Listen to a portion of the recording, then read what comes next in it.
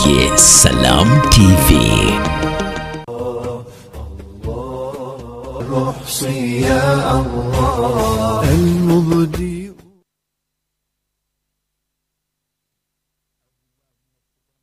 بسم الله الرحمن الرحيم.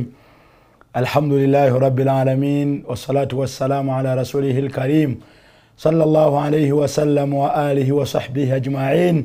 السلام عليكم ورحمة الله وبركاته. Wesiwa Allah tumwebaza jalla jalaluhu achatukumye achatuwadde obulamu. Njagala kubebaza mwenna baganda baffe yonna gye muwangalira mu nsi yonna, abali e Uganda, abali e Kenya, abali Tanzania, Rwanda, basajja bange abali Sudani. Nali e Sudani awo mu office bayitawo, nali mukafo bakayita Gudere.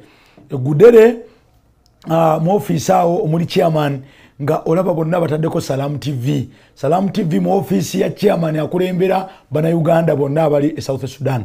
So Tongpi Gudere ne walala yonna ngolaba abantu balaba Salam TV. Nali Nairobi ku hoteli wenyini wenasula ngenda okukirira amadaala nga musiramu ngamba Sheikh assalamu alaykum ngolaba ku Salam TV. Wenali emmere hoteli y'abana Uganda e Nairobi ng'ogenda okulaba nga abasajja baga in fact nasira mulawo n'omusajja yangamba nayagala dde okusira mukanga njagala gobo ntoza shada n'atola shada e Nairobi balaba Salam TV, South Sudan balaba Salam TV, n'ensi ez'enjawulo abantu babeera online nga balaba Salam TV. Barakallahu fikum jazakumullahu khair. Salam TV ye TV gy'olaba totagenda kuwulirako ndongo tewaliwo muyimbi ate balanga kivulu ate waliwo omwenge omupya ogwazze nti bagulange, togenda kuwulirako byonna byowulira tebigenda kwesisiwaza. So mbakubiriza baganda bange mujekumireko. Naawe abadde akyadde wonna wookyadde n'osanga nga oli alaba Salam TV, nkwegayiridde wadde olina emikutu emirala genda ogule Star Times obeere ne Salam TV. Bw'okwata n'ogula Star Times n'oteekako Salam TV oba odidde TV yo n'okwata abo walimu abasukka mu 10 buli lunaku n'obayingiza amakaago. Gwe Seka Sudiki wali mujewa, Burhani Musini Chiti, Imamu Cheyune, Dr. Senjara, baseka abenjawulo baba bakwatira ne babaleeta mu mayumba gammwe. Oba wakavaako booti nga Seka gundi ayingira, kuba wakagira booti Mafo nga ayingira, oba wakagira booti Seka Mugerwa, boba wakagira nga baseeko oba bakutte n'obateeka mu njuyo ku kasenta akatono.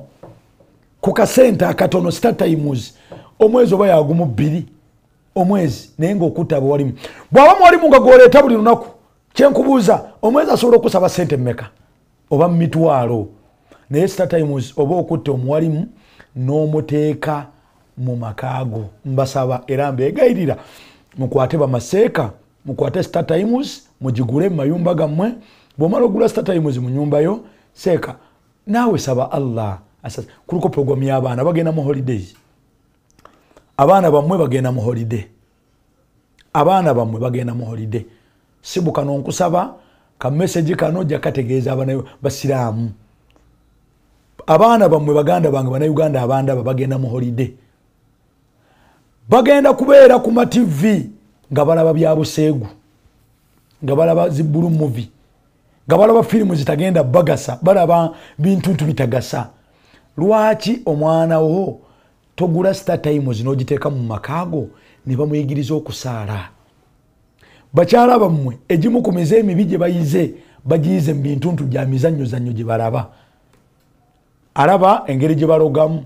Kati omukyala naye nayiga okuloga nti omuntu agenda mu ssabo. Alaba nti omuntu asobola otema munne ejjambiya era ng'alaba kya bulijjo. Yabeera neno ng'alaba n'agamba muteme ne bamutema. Naawe n'osanyuka amutemi abadde ayina mutema. Kitegeeza naawe lw'oli munyiiza ajja kukwata ejjambiya akuteme. Ebintu ntuwe bityo. Okuyiwa omusaayi kwe kubeeramu ebyo ebintu ebyo, okuloga kwe kubeeramu ebyo ebizannyo, kuttingana kwe kubeeramu ebyo ebintu kwegamba kunoba. Oyine bamulaga nti okunoba layisi osobola okubeerawo ng'oli wekka. Kati mbasaba kwata Star Times gigule giteeke mu makaago abaana bo balabe Salam TV. Salam TV babayigiriza okusaala. Kuno kuba baseeka abayigiriza esswala empaji zonna 5. Kuliko abayigiriza esswala, kuliko abayigiriza shahada okubanyweza mitima gyammwe, kuliko abayigiriza zaka program kweziri Salam Zaka ne House of Zaka programs onanga basomesa ku zaka tetufuddeyo waddewa ne kuyigiriza kuwa zaka paji ya kusatu ekyokuna mu Ramadan mukimanyi tusula tutunula kubasomesa then bakuyigiriza hijja ne bagamba nti abaye empaji za hijja ziri bweziti ne babayigiriza hijja kati ebyo ogenda kubijjawa gula Star Times obenga alesa abo wali mu muddiro lyo osobola okubeera nga naawe oyino kyonuulaga Allahu n'abaana bo kubanga bayiga eddiini. Barakallahu fikum wa jazakumullahu khairan. So tugenda kuba tutambula essaawa eno yennyini nga twejjukanya mu kubeera nga tuwaayo mu kubuulirwa ekitiibwa Allah subhanahu wa ta'ala. So mbasaba baganda bange mwenna tujje wano tutandike okubeera nga tuwaayo mu kubuulirwa Allah era njagala ndabe senna bentandika nabo bengamba nti andigo tutandika naye essaawa eno. So njagala ndabe andigo tutandika naye essaawa eno yennyini biidhnillahi subhanahu wa ta'ala. Tujja kuyita ku namba eno wammanga. Tujja kuyita ku namba eno wammanga insha Allah subhanahu wa ta'ala. Kwata essimu yo onyige bino wammanga. Kwata essimu yo onyige bino wammanga. Nyiga star emu 85 star mwenda star ana musatu ana mubiri chenda munana mwenda hash. Nziramu. Nyiga star emu 85 star mwenda star ana musatu ana mubiri chenda munana mwenda hash. Ejja kusaba okuteekamu amount. Teekamu omwendo gw'essente omale osindike. Bw'onooteekamu omwendo gw'essente n'osindika ejja kusaba okuteekamu reference. Teekamu reference osindike. Bw'onoosindika ejja kusaba okuteekamu pini. Teekamu pini omale osindike. Nziramu. Nyiga star emu 85 star mwenda star ana musatu ana mubiri chenda munana mwenda hash. Nziramu star emu 85 star mwenda star ana musatu ana mubiri chenda munana mwenda hash. Ejja kusaba okuteekamu business number. Amount. Teekamu omwendo gw'essente then omale osindike. Bw'onoosindika ejja kusaba okuteekamu reference. Teekamu reference omale osindike. Njagala amannya gammwe ngalabeko wano nga tunagenda ku mulamwa gwaffe ogwaleero insha Allah subhanahu wa ta'ala. Semaili olwaleero bye tugenda okwejjukanyaako. Baganda baffe mwenna abatuwuliriza era abatulaba mukkirize olunaku olwaleero twejjukanye ku nsonga 3. Era ng'ensonga ezo 3 waggulu waazo waliwo omutwe omukulu ogugamba nti arukaanu shukri, empaji z'okwebaza Allah. Arukaanu shukri, empaji z'okwebaza Allah. Si kwebaza bwebaza gamba nti alhamdulillah Allah nkwebazizza. Wayina okubaawo empaji z'ogoberera gwaneebaza Allah. Era empaji ezo ziri 3 ze tugenda okuba nga tulabako olunaku olwaleero. Muganda wange, nga bwe kiri nti omuntu ayeebaza Allah ayina ebirabo Allah bye yamusuubiza. Mujjukire Allah we yarangirira ng'arangirira agamba la in shakartum bwe munanneebazanga la azidannakum nja kubongeranga. Bw'atyo Allah tabaraka wa taala yalagaanyisa abaddu bonna ashakirin abamwebaza biziyada na kubongera. Era omwana Adamu tayinza kuggulawo mulyango gwa kwebaza Allah okujjako nga Allah amusasula kumwongera.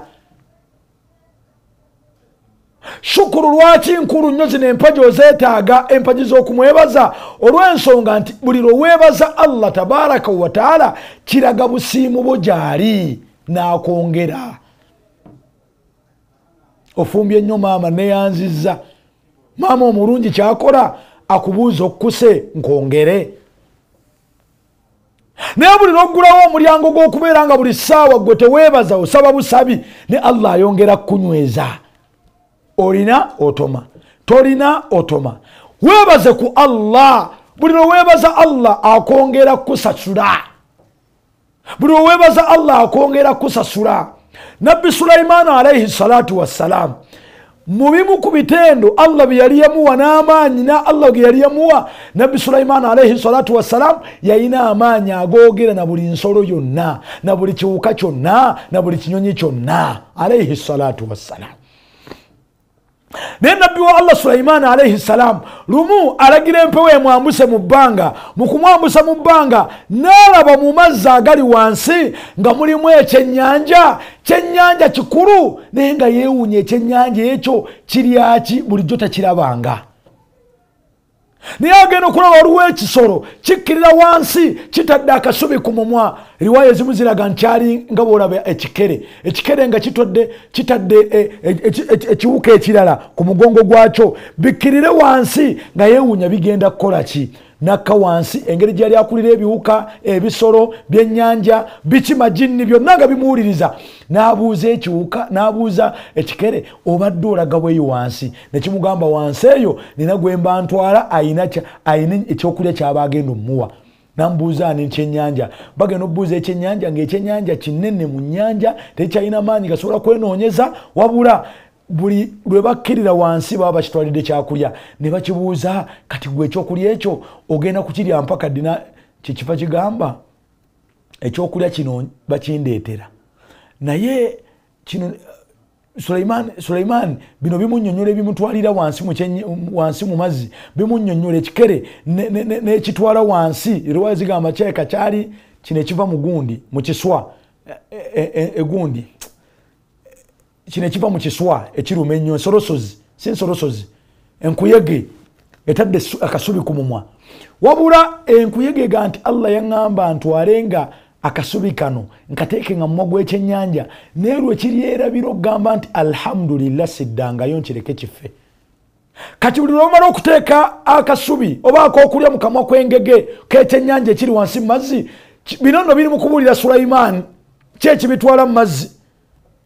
Kati ekikere nga kigamba n'enkuyege nti buli lwe tutwala ekyokulya kino mu mazzi, ekyennyanja kigamba alhamdulillah. Ne Allah yatulagira lwe kiryerabira okugamba alhamdulillah tetuddangayo kife enjala. Naawe atulaba shukuru ogyetaaga, okwebaza Allah okwetaaga. Buli lw'oligamba nga alhamdulillah ng'oli musiimu ne Allah byakola ajja kwongera. La in shakartum la azidannakum, bwe munanneebazanga nja kubongera. Bwe munanneebazanga nja kubongera. Alhamdulillah eri eriiso, alhamdulillah eri ennyindo, alhamdulillah eri ebyokulya, alhamdulillah nga weebaza Allah ebyo byakoledde. Omusiime. Kati empagi z'omuntu aneebaza ziri 3 era ze tugenda okulaba olunaku olwaleero. Empagi esooka, omuntu aneebaza Allah, bino wammanga alina bigoberera. Al-i'tiraf bin-ni'ma batinan ma'a mahabba al-mun'im. Mu bintu by'olina okubanga weebaza Allah, mu mpagi 3 z'okwebaza Allah subhanahu wa ta'ala, mu by'olina okugoberera ng'oneebaza Allah, esookera ddala al-i'tiraafu bin-ni'ma. Olina okugulumiza okuwa omuwendo ekyengera Allah kyakuwadde. Baatina, ekyengera ekyo ng'okyebaza mu mutima gwo muli. I'tiraafu okugulumiza, si kugamba bugambi alhamdulillah. Olina okufiiringa alhamdulillah eyo eri eriiso Allah lyakuwadde, nga nawe muli ofiiringa nti ddala ndi mu kwebaza mu mutima gwo. Baatina yani fil qalb, mu mutima nga nawe ofiiringa nti Allah nkwebaza abaana bompadde.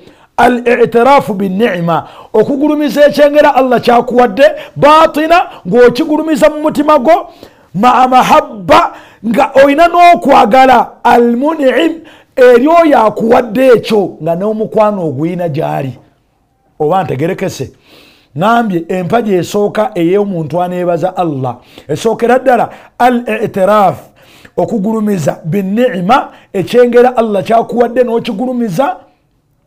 Baatina, mu mutima gwo muli n'okifiiringa. Ma'a mahabba, ng'olina n'okwagala eri al-mun'imi, eri oyo mun'imi akugabiridde ekyengera, ng'olina laavu eri ekyengera ekyo kyakuwadde.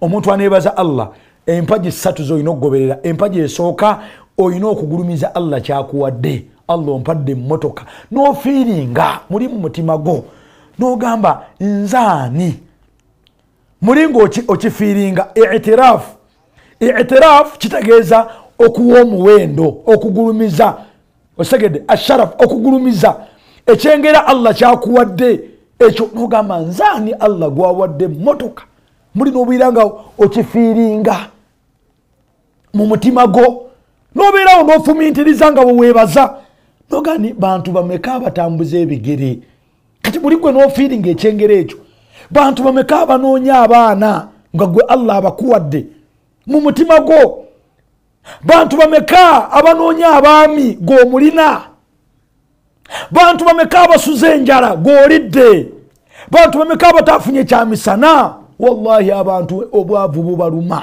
abantu enjala ebaluma abantu gwekyokuba nti Allah akuwadde ekyemisana Allah akuwadde ekyeggulo tebakulimba nti bonna balidde kati gwe Allah baba akuwadde ekyeggulo essowaani ng'ogiraba booti olinako amakuloni olinako ettooke olina mu restaurant byonna babitaddeko kati awo shukuru bwejjira i'tiraafu binni'ima ogulumiza ekyemisana ekyo Allah kyakuwadde i'tiraafu binni'ima ogulumiza ekyeggulo Allah kyakuwadde baatina muli mu mutima gwo ng'okifiiringa obeerawo otunulira omwana wo oyinza obutogera kigambo naye nga muli ofiiringa noga nzaani nze nina omwana Allahu akbar i'tiraafu binni'ima ogulumiza omulimu gwo tunulira entebe yo mw'otuula nga tonnagituulamu kwano gwange engineer Leila nga tonnagituulamu limulimu nga tonnagituulamu sooka otunulire ofiisi yo nga tonnagiyingira ogambe nzaani Allah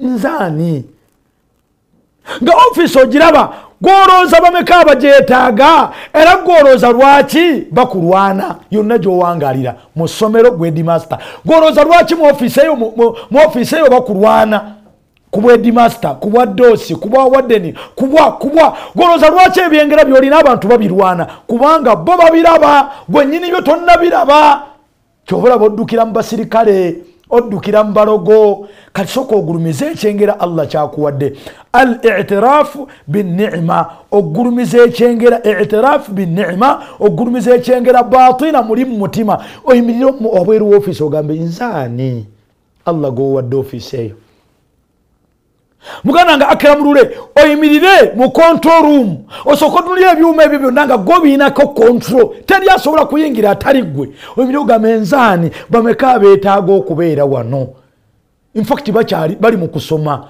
basula basoma baagala kutuula mu control room eyo obuze nzaani wobuuza ogambe nzaani omanyi bantu bameka abaagala okujja okutuula wano ku TV nga ne bwoba tomuwadde 10 ye kimukolera kati osooka weebuuze nzaani atudde wano okubanga nze mbabuulira al-i'tiraaf binni'ima baatina mu mutima gwo mulinga okifiiringa maa mahabbati almun'imi ng'olina n'okwagala eri oyo akuwadde kati bw'onoofuna ogulumiza ekyengera Allah kyakuwadde kigenda kuleetera laavu eri oyo akikuwadde ng'otula nti omuntu bw'akuwa ennyo ssente otuuka n'omwagala n'owulira nga naawe omukwano guzze gokka kati Allah bw'omala otegeera ebyengera byakuwa kikuwaliriza okwebaza Allah ogambe nti alhamdulillah. In fact omuntu bw'otegeera ebyengera Allah byakuwadde n'obigulumiza ddala ng'olinako miliyoni ku ssimu oyinza okugaana okusaddaaka k'10,000 omutwalo obusiramu butambule ng'otegedde ekyengera Allah kyakuwadde wallahi oba mukodo bukodo. Neweebuuza nzaani Sulaiman olwaliro nga nze Allah gwatutte bameka abaagala okulinnya ku nnyonyi nze ndi South Africa so aba muganda wange Sulaiman obeera oga nzaani ebyengera ebyo osooka oleme biisaamu maaso.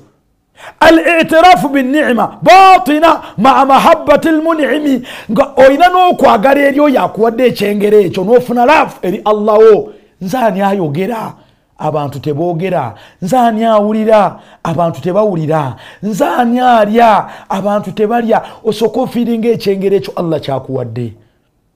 Musajja mugagga omu ku banene infact Kano mu kibuga awo mugagga yakola ekisoboka kyonna ajjanjaba amalusu okubanga tegamu sisitimu y'amalusu ge yafa atambula ayira abantu malusu.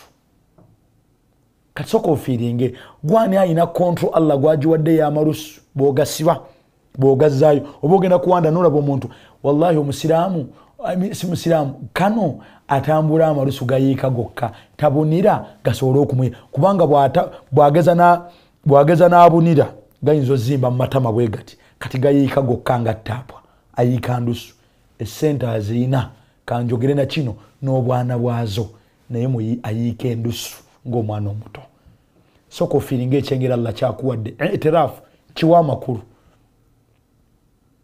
batina mu mutima gwo tosoka kiraga abantu mulyo ki feeling obenga atemanyi kyetwagambye obenga atemanyi webuze nzani oyimire ku duka lya sina botoke nzani nanyini duka lino otulie ebintu bibyo nebyo bikola juice ogambe nzani aina kino nzani aina kino osoka batina oyimire ku kalina botoga Sauda nzani ebyengere ebyo wono bitegeera Allah agenda kusitula amadala so njagala baganda banga bitibwa mukirize tugenda kuumulamu naye njagala tukomewo nga sente muzireeta ate mu bungi tukole omulimu guno gugwe buli muntu waako ekyengera ky'ofumintiriza Allah kyakkoledde oweereze sente tukole omulimu guno wallahi gujja kuggwa biidhinillahi subhanahu wa ta'ala kwata kyosobodde *185 *93 *42 989 oba then osindike byolengeraawo ejja kusaba business number ejja kusaba amount tekamu osekemu amount zwagala okuwayo ejja kusaba reference tekamu ejja kusaba pin tekamu oba 070M 5 0 070M 5 0 barakallahu fikum katumulemu katono nnyo tukomawo salamu alaykum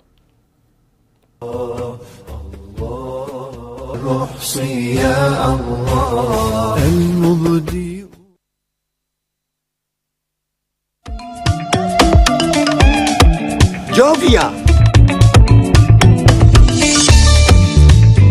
ng'oyolekera ku lugendo luno olw'obulamu nkuwa ekirabo eky'amaanyi agatazizibwa amaanyi okulabibwa n'okuwulirwa mu mawanga ag'ewala ennyo okutuuka buli wamu nga yadde togenzeeyo ensi yonna ng'ekuli mu ngalo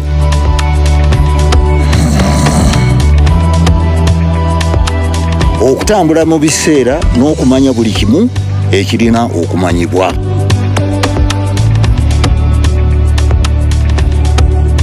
Jovia kino kyekirabo kyange gy'oli tewali kumu ku ki ky'osobola okukola omukutu nnandamegwa ogwa MTN.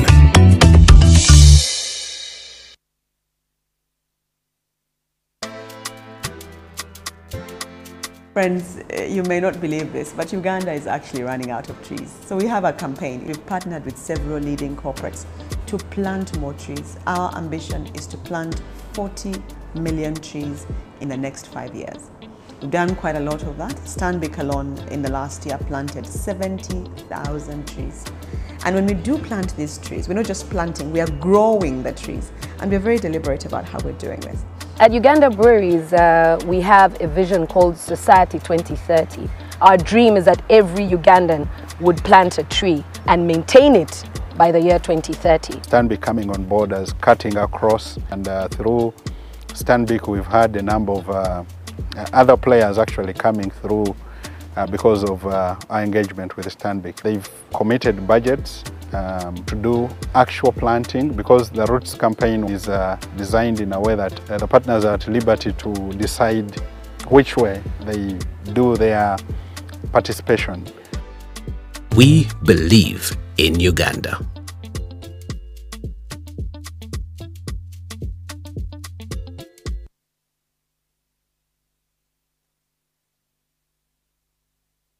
Equity Bank and NBS are age mates. We turn 15 towards the December of this year, and we've enjoyed a very warm partnership with NBS.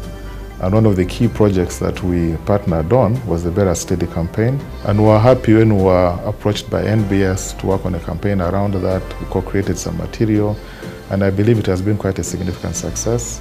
We've already begun to see numbers begin to drop of customers being taken advantage of simply because they do not know. Yes, I'd like to take this opportunity to congratulate NBS and the team on turning 15, same age as us, Equity Bank. And I know you're going to celebrate it in style, and we'll be very eager to work with you as you mark this memorable milestone, and also as we prepare our own activities as Equity Bank to mark the same milestone. Congratulations to you, happy anniversary, and we wish you 15 more very brilliant years, similar to what you've enjoyed so far. All the best.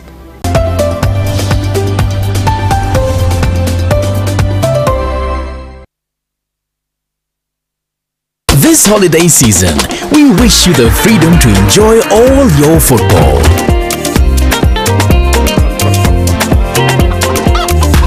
We wish you fun and lots of Ugandan entertainment.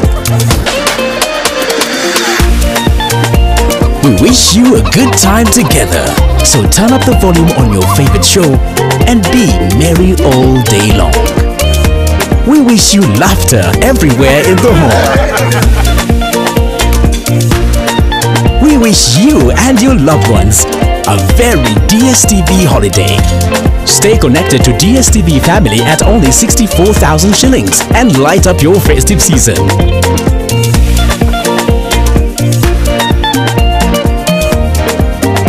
DSTV Uganda. It's your moment.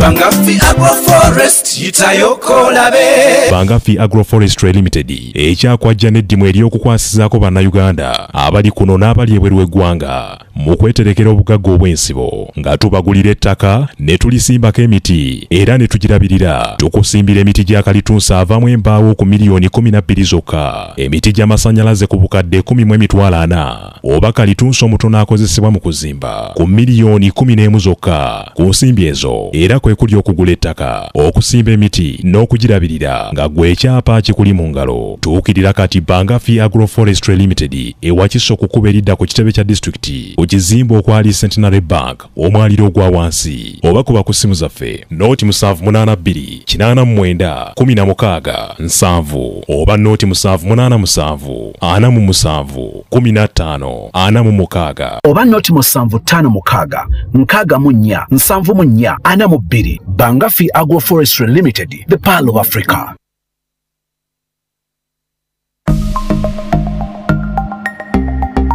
Better steady, be better. Zerumu omufere yajja nanfera nankubira essimu nangamba mulamu nalwazizza omwana ate mwanyoko tali wewaka mbadde nkusaba ompeye emitwalo 22 kati mukutya okungi nga mpulidde nti omwana mulwadde ali ku kitanda nadduka misinde nengenda ku mobile money kati setegereza bulungi namba gye yankubirako olw'okuba nti mulamu wange enamba yesembyayo 19 nze olwalaba 19 saafutawana kutunulira zino ezisigadde nga nkwata ssente nga nziteekako. Wayitawo eddakiika nga 2 ngaddamu nga nkubira nga ngamba mulamu essente tezitumaze twongereyoko emitwalo 10 era mu mbeera nadduka era nentwala emitwalo 10 nenjiteekako. Akomawo ogwokusatu nga wayiseewo akabanga kati awo wenda bukira neŋŋamba naye ono taabe mufere asomba ssente buli ssaawa. Kati n'olwekyo munnayuganda nkusaba weetegerezenga nnyo ennamba y'omuntu nga tonaakusindikako ssente n'obutagaba pini namba zammwe zibeere za kyama. Beera steady, be better. PU by Uganda Communications Commission, Bank of Uganda, MTN Uganda, Stanbic Bank, Uganda Bankers Association, United Media, Equity, and MTN Momo.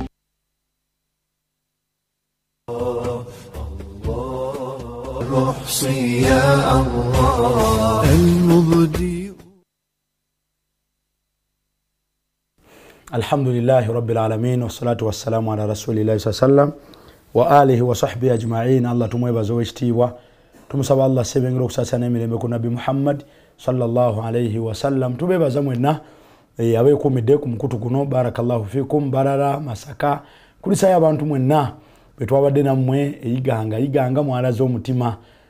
Seka Ngobi Shaban negala kwebaza mulimu gwokola, Allah kusiime wobala omutima omulungi. Amulabako yenna amunebalize Sheikh Ngobi Shaban olw'okwagala Salam TV. Sheikh Shaban Ngobi olw'okuyiwawo omubiri salaamu era nammwe mbasaba bannayuganda mwenna ennaku z'omwezi 26 ng'ennaku z'omwezi 26 nziramu ng'ennaku z'omwezi 26 guno omwezi gwe nnyini looza ye sande eno ffenna tuggwere ku albayan eyiganga ku ssomero lya Sekangobi lye bayita albayan eritikkira abaana Quran ekitiibwa. So mbasaba mwenna aba masidi ab'essomero eryo njagala bayita era kamunoonyeeko wano yennyini abeeyitire Sheikh Shaban Uthmani Ngobi.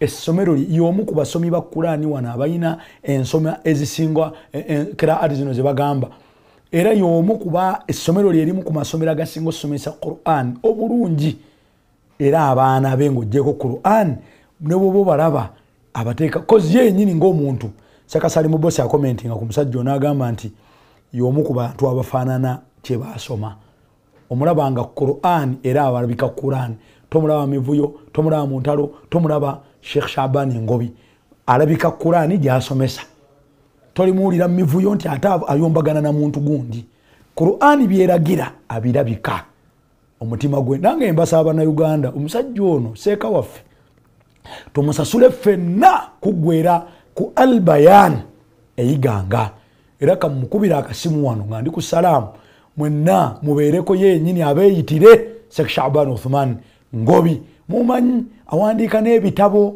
musajja munywevu mu nsonga z'okusomesa ayagala okulya ku Qur'ani ewooma ayagala okulya ku Qur'ani ey'amateeka ayagala okulira gendako ku albayan ate osomesezeeyo n'omwana wo ate nga be baatandika Salamu eno Sheikh Shaban Uthman Ngobi. Sabo Sheikh. Assalamu alaikum wa rahmatullahi wa barakatuh. Wa alaikum salam wa rahmatullahi wa barakatuh. Sebo bannayuganda mbayise babulire lunaku ki saawa mmeka bajje kusomerawo bayiike bajje mu kubeera nga batikira abaana. Sheikh wange barakallahu fikum. Sebo nsaba Allah akujaze khaira. Amina ustaz.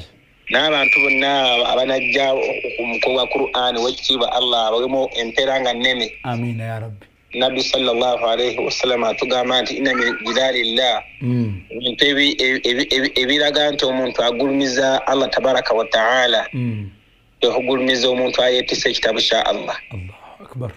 So kubeerawo kw'abantu wallahi nga tutikira abasajja abavubuka mbula kalevu myaka 13 12 Allah oyinamu 12 abeetise aya kakaaga 236 obuuza tatamatama. Qur'an ina aya mmeka Sheikh Ngobi? 2 ena kakaaga 236. Allahu akbar. Mu nsoma ya riwaati Hafsi ena aya kakaaga 236. Allahu akbar. Kakati omuntu okweteka aya ezo myaka 2-3 abeeranga kyamagero. Nina inatuuka mu basajja abatake nga bawulira nti oli hafizu takwataho nga talina wuzu. Nga takukwataho nga talina wuzu. Allahu akbar. So okubeerawo kwammwe wallahi kijja kukola nnyo ennaku z'omwezi nga 26 ku Sande ejja insha Allah. Teri Sande egenda kujja okujjako eyo gy'oyogerako? Naam. Teri Sande egenda kujja okujjako eyo gy'oyogerako? Era tekyali kulankula nti ate ng'oggyeko Sande eno. Ku Sande ejja. Sebo insha Allah Seka Mafo barakallahu fikum mu bukozi gwa amaanyi w'ekitiibwa Allah kutukuumire sebo. Nakuwulira ng'oyita Seka Bukenya etuufu Hafiz n'omugamba nga 26 n'omugamba naye nsobola okukusonyiwa kuba olinayo omukolo nga 25 naye namuwulira agamba nze ku Qur'ani nina okulabika. Olajja kulabika Hafiz Bukenya naye nze ku Qur'ani bwekiba kyetaagisa kanaye mbadde ne ngamba tafaali kiri enyinza okuteekawo ne ngamba abalabi ba Salam kamba kunge abava embalala abava emitiyana abava erakayi oba musobola kuvuga baasi kuva Arua mugende muwagire Qur'an mujjule muyiganga naye nga mutambudde lwa Qur'an. Abantu bagenda ku mipiira bagenda ku mbaga yampise ekinaga pakitanga sizze naye ku Qur'an nga malayika zigenda kubeera nga zikubutikidde owuliza ebigambo bya Mungu ekyansolo kisangawa. Allahu akbar. Mukaburi alhaakum takathuru. So Allah kujaze khaira Seka Mafo. Abira mugada age. Barakallahu fikum. Barakallahu fikum. Assalamu alaykum wa rahmatullah. Omwalimu ono tumuwagire mugenda mu ssomero lye era abamu ku bakulu abajjo baayo asitera okuba omugenyi omukulu abajja Abdul Karim Kalisa ebbanga lyonna emusajja we gwakozesa ng'omugenyi Salam TV ejja kubaayo inshallah. So tubasaba mugende muwagire seeka waffe Sheikh Ngobi buli lwe tukola daawa mu Eastern Seeka Salman al-Farisi Seeka Ngobi bareka ebyabwe byonna ababadde ku TV mwamulabye nga tusonde sente zenna kaloke bwaleete miliyoni bwayongere 10 wallahi nga byonna kyokka ina omukolo mumanye ebintu ng'otegeka omukolo kati mugende muwagire omusajja oyo Sheikh waffe oyo. Qur'an Seeka Bukenyaga nti riwayati ziri 20 kati abaana nakwata riwaya ya Hafs najetikka mu mutwe. Allahu akbar. Wallahi abantu abo tulina bawagira tugende tuwagire Qur'an Naam, tuzeeyo ku muramwa gwa kwebaza Allah. Nenjagala nsooke neebaze abantu bano bonna abakoze omulimu gw'okuweereza ssente mu kulabanga obusiraamu butambula naddala ku Salam TV. Wallahi temukoowa, mwebale nnyo, mwebalire ddala. Njagala tuyite ku nnamba eno, tujja kunyiga star 185 mwena abagala okuweereza manyaga munyaganga somerumu nyiga star 185 star kasoke ya MTN eyo MTN onyiga star 165 star 3 6 3 5 8 hash nziramu. MTN onyiga star 165 nonyiga 3 nonyiga 6 nonyiga 3 5 8 nonyiga hash. Kati woweereza ejja kusaba amount ejaga nti enter amount teekamu muwendo gw'essente sindika. Bw'ona osindika ejja kusaba reference, teekamu reference osindike ejja kusaba pin. Owa Airtel ojja kunyiga star 185 star 9 star 43 42 989 hash star 185 star 9 star 43 42 989 hash ejja kusaba okuteekamu amount, teekamu omuwendo gw'essente then sindika. Bw'ona osindika ejja kusaba okuteekamu pini, teekamu pini omale osindike. Nziramu star 165 star 3 star 3 5 8 hash then ejja kusaba okuteekamu amount, teekamu omuwendo sindika, reference teekamu pini, teekamu wano nja kuba nkulaba. Oba Airtel 070M 555000. Bantu mwe muzimbye mukoze omulimu gw'amaanyi. Twabadde ku masidi ye Makindye namusonda miliyoni ezasusse mu 15. Wallahi abantu abatakola mirimu gya Allah njagala bategeeza abantu gye bali nga bayiwawo omubiri kumukulabanga obusiraamu butambula. Twabadde eyiganga Seka Shabani ngobinaga mukoze record ntebazo nabadde cement musano weze miliyoni abasiraamu ne muwereze miliyoni ezasusse mu 10. Ebusiya abasiraamu asonda wallahi mwebale. Allah abasiime, Allah abasiime. Kati nze mbeerawo ne ngamba olaba abatali basiraamu aba tororo cement batuwa ensawo 5 mu kuzimba Nakaloke kyokka bennyini ne bazeevugira mpaka ne transportinga waabwe. Lwaki tetukola emirimu gya Allah?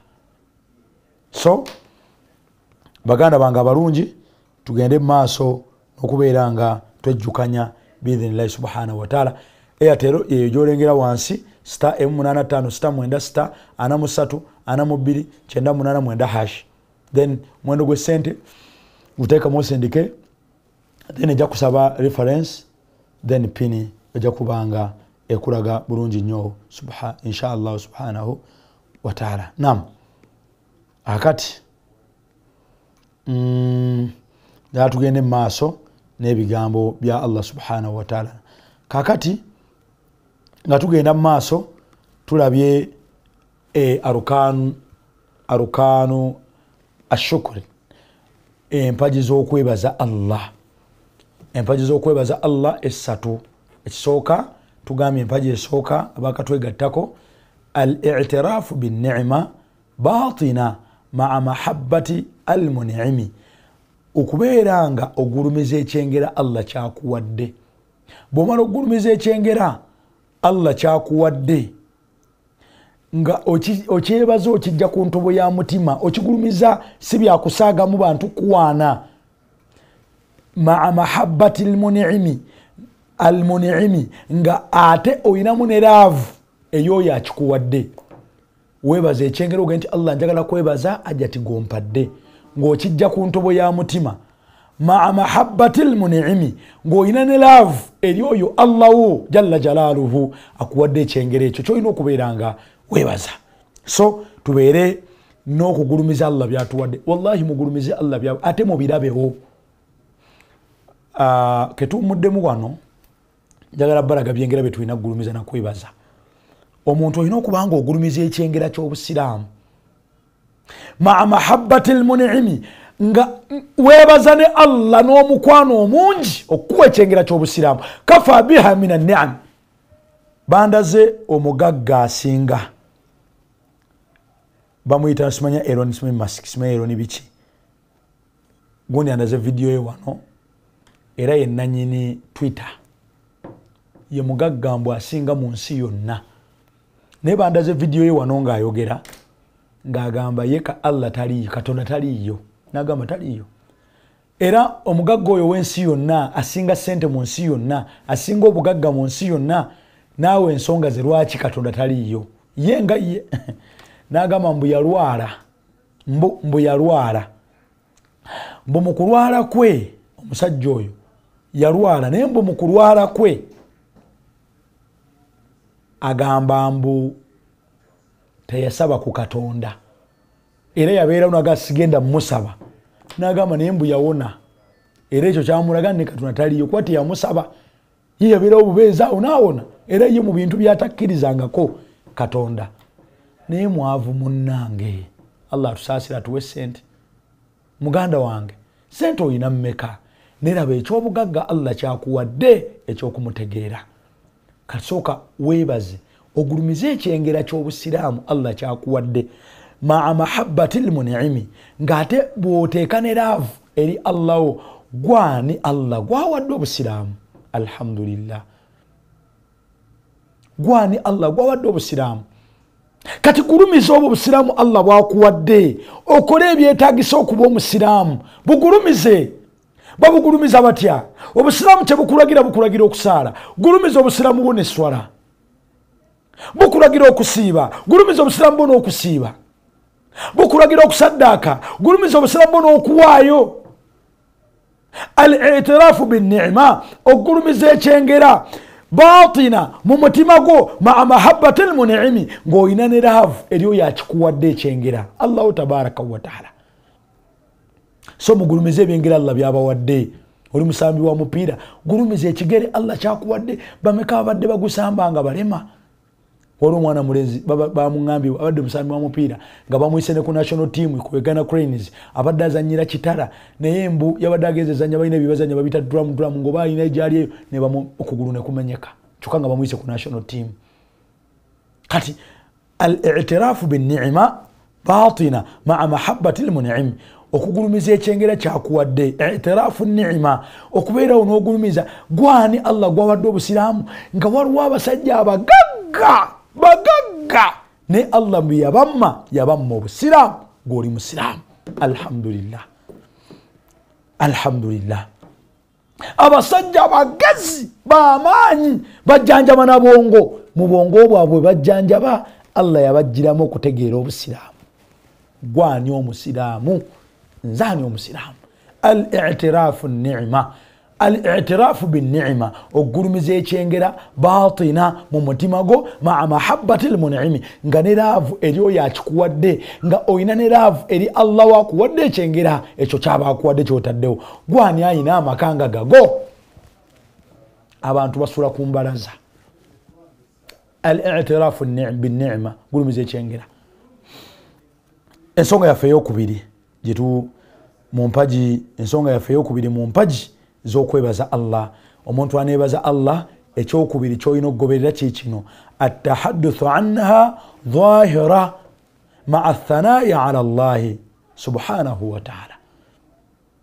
Ekyokubiri at-tahadduthu anha okwogera n'obeera proud tahadduthu okukyogerako era nabbi yagamba atahadduthu bi ni'mati llahi shukr okwogera obwogezi kukyengera Allah kyakuwadde kuba kwebaza wa tarukuhu kufur ate okukireka tarukuha okukireka kufuru kujeema kati wano mubyengera mu mpaji z'okwebaza Allah mulimu atahadduthu anha dhahira okukyogerako mu lwatu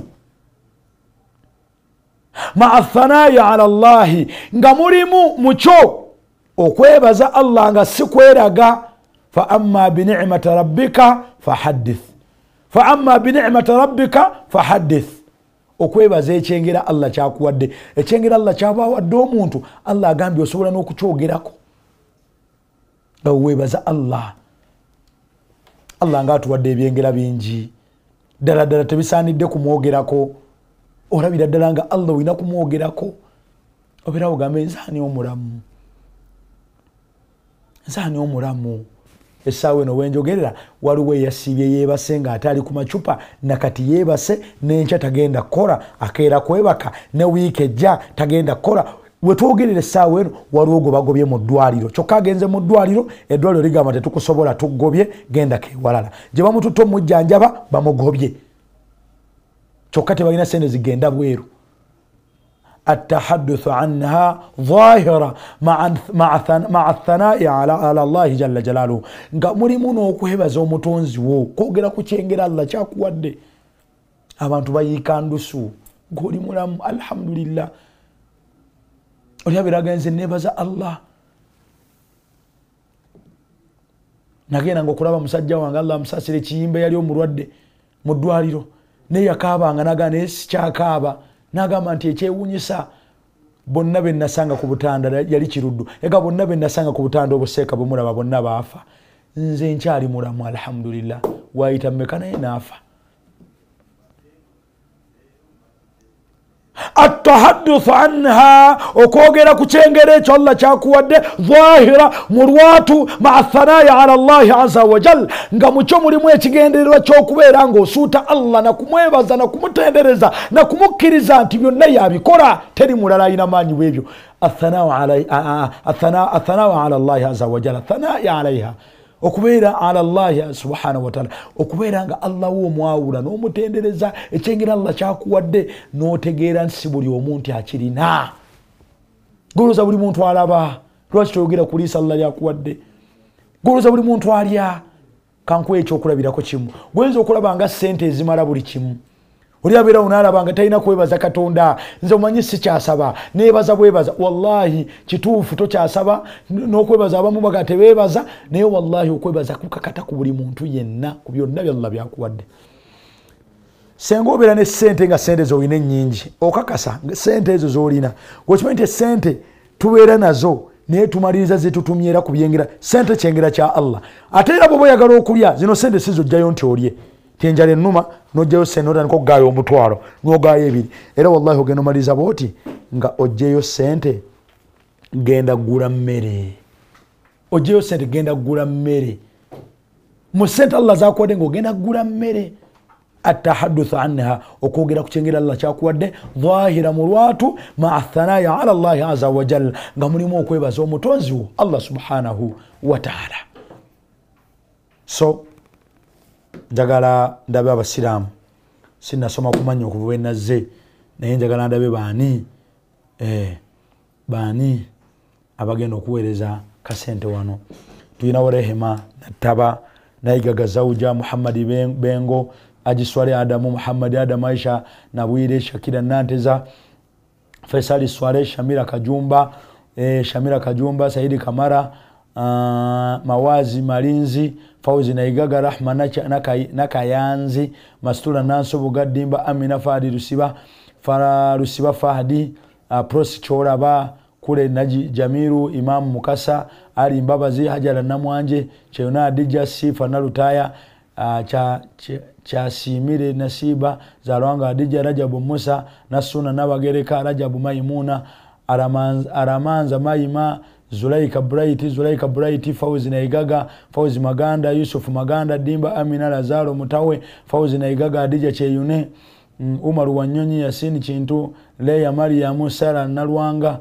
Tausi Nabukeera, Rajabu Byaruhanga, Isa Kaganda, Lina Nandiosa, Ibrahim Sendagire, Amina Lina Itwe, Marion Mutesi, Rashida Nansubuga, Fatuma Nansubuga, Ahmed Chizito, Ahmed Chigozi, Umaru Wanyonyi, banaye bantu abonna baweereza mu kubulyo ekitiibwa Allah. Saba Allah mwenna banaye abeerenga abasiima olw'okwerekereza byonna bye mwerekereza. Waliwo abuuziza ajati zawuja maama mulungi ayagala kusindika kasente oba Airtel nyiga star emu mukaga 5 star 3 star 3 5 nkaga mu 5 hash. MTN eri star 1 nyiga star byenjogera byobokola nyiga star 165 star 3 star 31 5865 hash osindike. Bono osindike ja kusaba kuteka mu amount. Teka mu mwendo gwe sente then sindika. Eja kusaba kuteka mu reference. Teka mu reference sindika. Eja kusaba kuteka mu pin. Teka mu pin osindike. Ekitufu akadde kaweddeyo. Bigambo bibadde bikyagenda mu maaso. Alhamdulillah. Tebiweddeyo naye muli bange ne ku Lwokusatu nkomawo. Kati nakyusizaamu. Wadde mubanje mugazi n'ennaku mwali mutalabika inshallah ku Lwokutaano. Ku Lwokusatu nkomawo. Ate abantu beyisinjiro ejjuma eno ndi eyo. Bantu b'embalala mutego mu mbalala n'amatooke tuyitemu n'amatooke mu drone tukaleetaawo sibu aliyeko n'omunubbi alidaka aludde bigundi akoye bino bigurusa ne sibu omukyala n'omulekera gurusa ku makya n'alya gurusa ekyeggulu ku makya gurusa ne bodde waka gurusa. So Mungu ateekemu omukisa. Barakallahu fikum jazakumullahu khair. Nkoze ne Akram Lule yabadde mu control room. Tubagala nnyo saba Allah bataase abayi abanatambula December natera okuggalawo mujje tugende nkubira ku 0705 era 050633 0705 050633 tutambula nga 24 0705 era 050633 mujje tugende Makka. Koze na Akram Lule wa sallallahu ala Muhammad. Assalamu alaikum wa rahmatullahi wa barakatuh.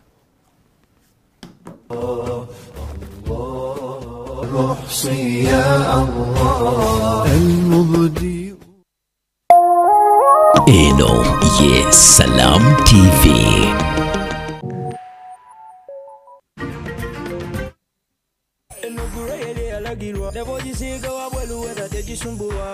Ordinary is boring. Our paint is not. That's why Duracoat Color Mania machine gives you up to 4,000 amazing color shades. Visit your nearest dealer for more information today. Duracoat. Ask the experts. Brought to you by... Everyone is happy. Movit soap comes in 4 fantastic flavors. Movit family soap is truly soap for the whole family. Movit. All day confidence.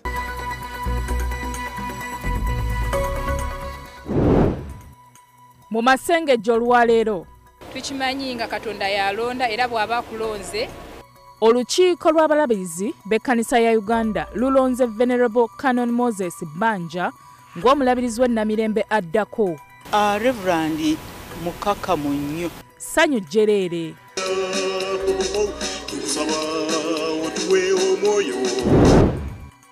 Omubaka Zaake ayagala omumyuka wa sipiika agende mu kakiiko ka Parliament ak'empisa annyonnyole lwaki yamusindikayo. Mbu Zaake ye alaba bye bamuvunaana tebabyekakasa. Abaali bakulira essomero lya gavumenti beewola ensimbi obukadde 100 ne zibalema okusasula. Kati banka essomero eritwala naye lowooza lya bwannannyini. Kubanga essomero lya gavumenti bali kubako ekipande nga banka property twatiiridde ddala. Brought to you by... Everyone is happy. Movit soap comes in 4 fantastic flavors. Movit family soap is truly soap for the whole family. Movit. All day confidence. Nkwaniriza ku NBS amasengejje kulikayo gyobadde gye baleko gyokozeeko olunaku olwaleero. Nze Hatima Nalugwa Sekaya, Olivia Nakigozibulega yatuwa amawulire ng'akozesa olulimi olw'obubonero. Olwaleero olukiiko lw'abalabirizi b'ekkanisa ya Uganda lulangiridde abadde Ssaabadinkoni w'obusumba Bweruzira Venerable Reverend Canon Moses Banja ng'omulabirizi w'obulabirizi bw'ennamirembe ow'omulundi ogw'omukaaga.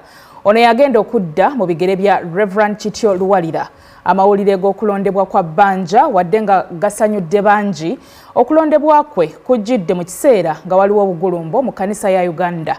Tugenda kuwa ebyafaayo by'omulabirizi oyo kati alindiridde okutuuzibwa naye tukkirize tusooke twekooneko eruzira mukadde kano ewategekeddwa okusaba oba oliawo mu nteekateeka y'okusanyukira amawulire g'okulondebwa kwa Banja. Bw'awulira nga Namirembe eteredde naye alina engeri gy'atereeramu. Namirembe ekwata ku baana abato, abaana aba Sunday school, omulimu munene, naye tujja kubasabira. Kanoni Banja namanya kuva dda nga tannawasa, nga tannakuwasa nnyabo. Ne tumanyagana. Kyenneebaza Katonda musajja mwetoowaze. Bw'okuba essimu agiddamu.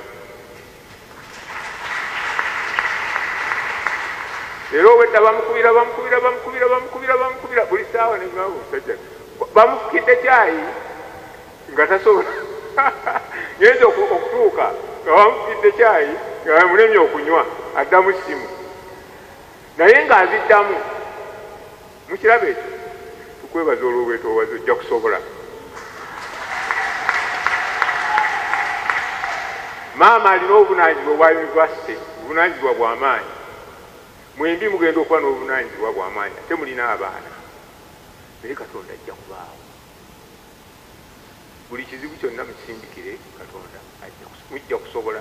Ate naffe tujja kubasabira. And we shall support you. Mutuuzanga enkiiko. Temutyanga abantu abajja okuba critical. N'omulabirizi kino, omulabirizi akoze kino, we mulimu Katonda gw'abajjidde. Awo nabo bantu ba Mukama, and they have every right to talk. Mu kanisa Katoli bamubatiza ne bamusaako ne he becomes a full member, and he has got every right to talk, to make comments. Naye mwe mmanya bwe muwumbawumba ne mugamba ekiwayogedde kyaki, ekyo tulaba nti kisaana omusajja Mukristaayo nga mmwe. Naye mujja kubalaba abantu abajja ne bawumbula ne bakola batya, mwe ne mukkakkana. Naye Katonda ndaba ebirabo byonna mubirina. Kale Katonda yeebazibwe. Saagala kwogera bingi nnyo. Katonda yeebazibwe olw'ekirabo ky'abaana kye yabawa. Mwebala okulabirira n'abaana bammwe. N'abalala bonna be mulabiridde muli basomesa. Tubalinamu essuubi ddene. Namirembe ebadde eyuuga. Mbabuulira mazima. Ebadde ekola ki? Nga bwe mbagambye wonna babadde batuwulira. Namirembe ng'eyuuga. Ebweru bawuliriza abagenda ku kyeyo, bawuliriza essuubi lyabwe liri mu Namirembe ebadde eyuuga, kiddamu emulundi ogwokubiri. Tusabe Katonda Namirembe lekeraawo okuyuuga. N'amakanisa amalala, obulabirizi obulala mu Uganda obuyuuga, bulekeraawo okuyuuga, kuba Katonda ayinza byonna, ajja busobozesa. Tebuyinza butayuuga, kubanga ne Uganda naye eyuuga. Bino biri eno biri eri. Ate bannayuganda be bajja mu kanisa. N'olwekyo bweyuuga temwewuunya. Naye Katonda atulondedde omulabirizi ono ne maama basobole okubaako nabo nga balina obuvunaanyizibwa bwe bakola ku bintu ebibadde bigenda bikola ki? Ebibadde biragaya. Mu bakristaayo ne mu bakulembeze. Ekyo nkibagula. Mu bakristaayo ne mu bakulembeze. Uganda etereere, ekkanisa yaffe etereere, etandika okubeera ekyokulabirako, tuleme okufuuka ekisekererwa nga bwe kibadde emabega. Nga mmaliriza okusaba okwo kukyagenda mu maaso eruzira era tujja kuba tuusaako ebyafaayo bya Venerable Reverend Canon Moses Banja alondeddwa okudda mu bigere bya Kityo Luwalira. Eyo nga tuvuddeyo, abazadde abalina abayizi ku ssomero lya gavumenti li Wobulenzi Public Primary School wamu n'abatuuze mu Wobulenzi n'ebitundu ebiriraanyeewo basobeddwa olwa banka eyagala okubatwalako essomero lyabwe lwakulemererwa kusasula bbanja abakulembera essomero eryo lye beewola mu mwaka 2019. Ebbanja liri mu bukadde 10 beddu. Bw'otuuka ku ssomero lya Wobulenzi Public Primary School erisangibwa mu Town Council y'e Wobulenzi mu district y'e Luweero, amaaso gaggukira ku kiwandiiko kya banka ekyassiddwa ku wankaaki waalyo ekisoma nti bank property, ekivuunulwa nti essomero lino oba ekifo kino kya banka. Kigambibwa nti banka ya Equity okutuuka okuwandiika bino ku bbogwe w'essomero lino wadde lya gavumenti entabwe eva ku baali abakulembeze baalyo mu mwaka gwa 2019 okwewola ensimbi obukadde 100 ne basasulako obukadde 37 bwokka endala ne zibalemerera. Abamu ku bazadde abalina abaana mu ssomero lino batulombojjedde embeera ey'obunkenke gye balimu. Kubanga essomero lya gavumenti bali kubako ekipande nga banka property twatiiridde ddala essomero lirimu abaana bangi bekyasinzemu okuba n'abaana abangi kati ffe bazadde bamufuna mpola tuli beeraliikirivu. Obuyinza obujjawa obuwola government institution. Omukulu w'essomero lino Michael Kintu ategeezezza NBS Television nti obunkenke tebukomye ku bazadde ba ssomero lino bokka naye n'abaana kwogatta abasomesa baafuna ekikangabwa ky'amaanyi okuva banka lwe yassa ebigambo bino ku bbogwe waabwe. Okulaba nga kuliko ekigambo for sale ekyo kibadde ddala kiteekwa otugira katube ffe abasomesa bwe baakisaako era twatya nnyo. Ensimbi obukadde 10 abaali bakulira essomero lino baazeewola n'ekigendererwa eky'okuzimba ennyumba z'abasomesa era baalina okuzisasula wakati w'omwaka 2019 ne 2020 wabula okusaasana kw'ekirwadde kya COVID-19 okwaviirako okuggala amasomero mu ggwanga kwabalemesa okukuŋŋaanya ensimbi ezo okukkakkana ng'ebbanja lituuse mu bukadde 156. Kati ebizibu ebiriwaawo bwengenza okubanoonyeza kuti wali kumpi yadda mu kwita ebbanga ekiseera ekyo kyonna okunnyonnyola ono yagenda edimansiti omukadde omupyazze akakiiko nako kalinga akakyusa aka management. Ssentebe wa disitulikiti y'e Luweero Erasto Kibirango agamba nti kituufu bo ng'abakulembeze ba disitulikiti ensonga y'okununula essomero lino bagibuusa amaaso. Naye enkola nga bweri twegaba amasomero ga gavumenti olina okubeera nga otufunire ddala n'omukono okuva mu ministry. Kakati olw'okuba yalina ensobi eyo gy'akoze abalala ndowooza mu kifo ky'okuyambako tuteerere nti ensobi teyafiiriza naye ate bo ne batamuyamba n'okusasula ne batasasula ne bagana ne basasulanga nga tebafuddeeyo katutegeere era ssente bwe zirinya enkanda g'omwaka guno kati obuyinza obuvunaanyizibwa bonna ne babumulekera kubanga baafunyewo akawaayiro ako akagamba yali yeewoze nga tafunye lukusa lwa minisitule. Omubaka wa gavumenti mu disitulikiti y'e Luweero Richard Ntulume asisinkanye abakwatibwako ensonga eno era n'abagumya nti ensonga gavumenti eziyingiddemu. Tukozesezza amakubo gonna ag'enjawulo omuli okwogeraganya ne banka okugenda mu kkooti n'okufuna ebiragiro bya kkooti okulaba nti essomero terigenda era nfunye essuubi nti amakubo gonna gali successful. Essomero lino lirina abaana kati abasoba mu 2023 wabula banka ya Equity emaliridde okulitwala singa ensimbi ezibulayo tezisasulwa. Aba banka ya Equity ettabi ly'e Luweero be tutuukiridde baganya okulabikira ku kamera zaffe wabula ne bakakasa nti essomero baaliwola ensimbi obukadde 10 ne liremererwa okusasula. Wabula aba Equity Bank bagamba nti baali bamanya essomero lya bwannannyini era nga bamaliridde okulitunda ku nnyondo bafunemu ensimbi zaabwe. Kyeyolese nti abaagala okweddiza essomero lino n'abo abeewera okulitaasa tebannasisinkana okutereeza ebyasoba. Walugembe Josephat Konsolata Taaka, NBS Amasengeje. NBS Amasengeje. Kakati ate yo poliisi eri mu nteekateeka za kuddamu kukola bikwekweto ebya kawunyemu mwenywereza abagoba ab'ebidduka ababa batamidde. Bw'abadde ayogerako eri bannamawulire ku kitebe kya poliisi Naggulu, ayogerera poliisi y'ebidduka Michael Kananura ategeezezza nti mu biseera eby'ennaku enkulu abagoba b'ebidduka bavugisa kimama naddala nga bamaze okweswa amagengere nga kati ebikwekweto bino y'emu ku ngeri gye bajja okuyitamu okutangira obubenje ku nguudo.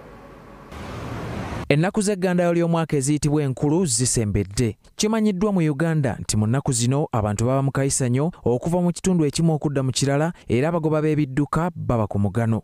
Mu ggandayo lya Nowere n'okumalako omwaka era buba budde bwa bikujjuko ng'abakyakaze beeyisa n'okwetala okukira namutala omunyage kente. Kati okusinziira ku mwogezi wa poliisi y'ebidduka Michael Kananura, akayisanyo kano kajja n'obubenje enkumu obuva ku kuvugisa ekimama, ettamiiro n'obujagalavu. Eno ensonga lwaki poliisi eteekateeka okuttukiza ebikwekweto bya kawunyemu. Checkpoints zonna eza Afrika Salama zazzeemu okutandika okukola mu maanyi ate nga bakebera kwabo abavuga eniima ate n'okukebera omwenge abo bonna abavuga emmotoka enene esaabaza oba ezitambuza abantu okusingira ddala buses kino kyatandise ate wetwogerera waliwo abo oludde betwakakwatako abavuga bus ate nga batamidde. Poliisi era egamba n'ebikwekweto nga fika salama ebikwata ku nneeyisa y'abagoba b'ebidduka nga bali ku nguudo nabyo byakunyiinyiitira. Ebikwekweto era ku speed ate nga tukolesa speed guns eziliwo era nabyo bigenda mu maaso ate n'okukolesa kamera zaffe enkesi oba ze tuyita CCTV cameras era nazo zijja kubanga zikola oba tuzikolesa ennyo okubanga tukwata abo bonna abaviolatinga etteeka lino ery'okuvuga speed oba ery'enima. Mu ssabbiiti gye tukubye emabega obubenje 309 bwe bugudde mu Uganda yonna nga bufiiriddemu abantu 73 ate nga 298 kati banyiga biwundu. Mu abo abantu abaafa 73 abantu 39 be baali batambulira ku pikipiki. Abantu 15 bo bano baali basaabaze ku ezo pikipiki ezogeddwako ate abantu 24 bo wano be baali bavuzi oba abagoba bezo pikipiki n'abantu 27 abatambuza ebigere ku nguudo be bafiira mu bubenje buno. Poliisi ekakasizza nti abagoba ba bodaboda be basinze okufuna obuzibu ku nguudo era mu kyo ebikwekweto bye bazze bakola pikipiki 1533 ze zikwatiddwa omuli emisango egy'enjawulo omuli okuvuga nga tebalina helmet obutaba na layisinsi n'emirala. Adam Mayambala, Henry Mugenyi, NBS Amasengejje. Abakugu mu by'entambula ey'omu bbanga basabye gavumenti z'okulukalu lwa Africa okukendeeza emisolo ku ntambula y'ennyonyi olwo kiyambeko okukendeeza ku nsimbi ezisaasaanyizibwa ku ntambula ey'ennyonyi. Bino babisabidde mu lukiiko lw'ebitongole ko n'ebibiina ebiri mu mulimu gw'ebyentambula ey'ennyonyi olwa Africa olw'omulundi ogwa 55 nga luyindidde wali e Munyonyo. Entambula y'ennyonyi eri ku lukalu lwa Africa yekyasinze obuseere mu nsi yonna nga tekyewuunyisa nti ebyobusuubuzi wakati w'amawanga ga Africa bitambula kasoobo. Mu lukuŋŋaana lw'omulundi ogwa 55 abakugu mu by'entambula z'ennyonyi ku lukalu lwa Africa bakubaganyizza ebirowoozo ku nsonga ezifuula entambula y'ennyonyi ey'ebbeeyi mu Africa. Minisita w'ebyentambula General Edward Katumba Wamala ayogedde nti olukuŋŋaana luno lukulu nnyo era luganyula Uganda ebitagambika. Kati Uganda Airlines esobola okuva wano n'egenda e Zimbabwe n'etwala y'abantu n'ejja omuntu e Zimbabwe n'emutwala e South Africa kuba kakati awo wakyali obuzibu. Kakati wano bwe bagenda e Zimbabwe tebabakkiriza ate kutikka musaabaze kuva Zimbabwe kumwongerayo South Africa balina kye bayita fifth freedom. Okkirizibwa kuleeta gw'oleese n'omukola ki n'omuso. Kati kyetwebuuza ebyo tebikaluubiriza bye bimu ku bye baagala okufuna solution. Jeno Katumba era agamba nti ensonga ezimulunguddwa za kuyamba okukendeeza ku bbeeyi y'entambula y'ennyonyi anti emisolo n'obukwakkulizo bwonna bwakukendeera kitereeza ebyasoba. Naasobola okusuubulagana obulungi twongere omutindo ku bintu bye tukola ki betusuubulagana. Endagaano ekakasa obweteefuteefu bwa Uganda okuggyawo emiziziko gyonna n'emisolo ku nnyonyi eziyita mu bwengula bwayo, Katumba atubuulidde nti zaakussibwako emikono. Tujja kukitambuza mangu kubanga tujja kulaba tufuniramuwa.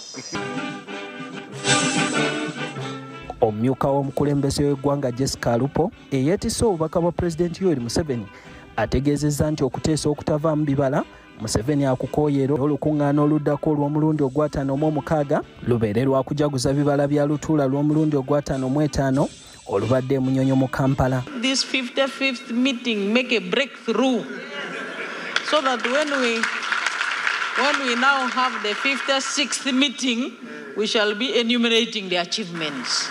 Abakugu mu by'entambula y'ennyonyi era batemye empenda ku ngeri ki ey'okukendeeza ebisale by'entambula mu kaseera kano n'ebijja. Hakim Wampamba, NBS Amasengejje. Webale nnyo munaffe Hakim Wampamba. Kakati tuzzeeyo ku ggulire lyaffe erya Venerable Reverend Canon Moses Banja alondeddwa ng'omulabirizi w'obulabirizi obw'ennamirembe obw'omulundi ogw'omukaaga era ng'ono yagenda okudda mu bigere byabadde omulabirizi w'obulabirizi obwo Reverend Kityo Luwalira. Bino bye bimu ku byafaayo bya Reverend Canon Moses Banja. Omulabirizi omulondo ow'ennamirembe Reverend Canon Moses Banja yazaalibwa nga 2 omwezi ogw'Ekkumi 1964 ekitegeeza nti alina emyaka 59 n'omwezi gumu. Muzzukulu wa Kayiira asibuka mu maka gano ku kasozi Nakabugo ebbira mu Busiro era azaalibwa omugenzi Eriya Ntume Wamala eyeebakira eringi mu 2009 n'omukyala Christine Nakibuuka Wamala nga ye yafa mu 1983. Amasomero okuli Bbira Primary School, Makonzi Senior Secondary School ne Makerere College, Reverend Banja embaawo z'ebibiina gye yazirabira. We tutuukidde mu maka gano tusanze kucacyanca kujaganya na kusagambiza okuva mu booluganda n'ab'emikwano nga beebaza Katonda olw'ekkula omwana waabwe lyatuuseeko. Naŋŋamba maama tuwangudde konze tuwangudde nti bannanga owaffe yayiseemu bannaye n'ensaanikire ndi mu katale anti abantu kabajje. Tweyanza nnyo Mukama Katonda waffe okutuwa omuntu waffe n'ayitamu bambi n'ezo ensozi zonna zaalinnye n'azivunnuka. John Walakira mukulu w'omulabirizi w'ennamirembe omulonde atubuulidde nti bw'asinziira omukululo okulambikibwa okw'obwegendereza n'engalo ezaalera muto we Banja nga tezikankana obuweereza bw'ennamirembe ajja kubusobolera ddala. Twebaza Katonda kubanga baatukuza bulungi baatugiza okukola engeri okubeeramu n'abantu bannaffe. Ebyokumusuubiramu tumusuubiramu bingi naddala nze kubanga manyi tajja kutuyiwa lwa nsonga akuze nga muntu mwetowaze nga mwegendereza ate nga wabuvunaanyizibwa naye okusinga ennyo ng'ayagala nnyo Katonda we. Reverend Canon Moses Banja yatandika obuweereza mu 1996 era zaakyusibwa mu busumba obw'enjawulo okwali Mukono nga yasooka kuba mubuulizi mu 1998. Essomo ly'eddiini alirinamu ddiguli okuva ku ssettendekero w'e Makerere ko n'amasomo amalala ageekuusa ku ddiini n'ebyenjigiriza okuva wano n'emitala w'amayanja. Canon Banja gwe balonze mufumbo era ne mukazi we mwawule nga ye Reverend Canon Professor Olivia Nasaka Banja era nga ye Vice Chancellor owa ssettendekero w'Endejje. Reverend Banja yabadde ssaabadinkoni w'obusumba bw'ekkanisa eya St. Stephen's Eruzira era we tutuukiddeyo tusanze embuutu n'amazina ng'abakristaayo n'abakulembeze baabwe bajaganya.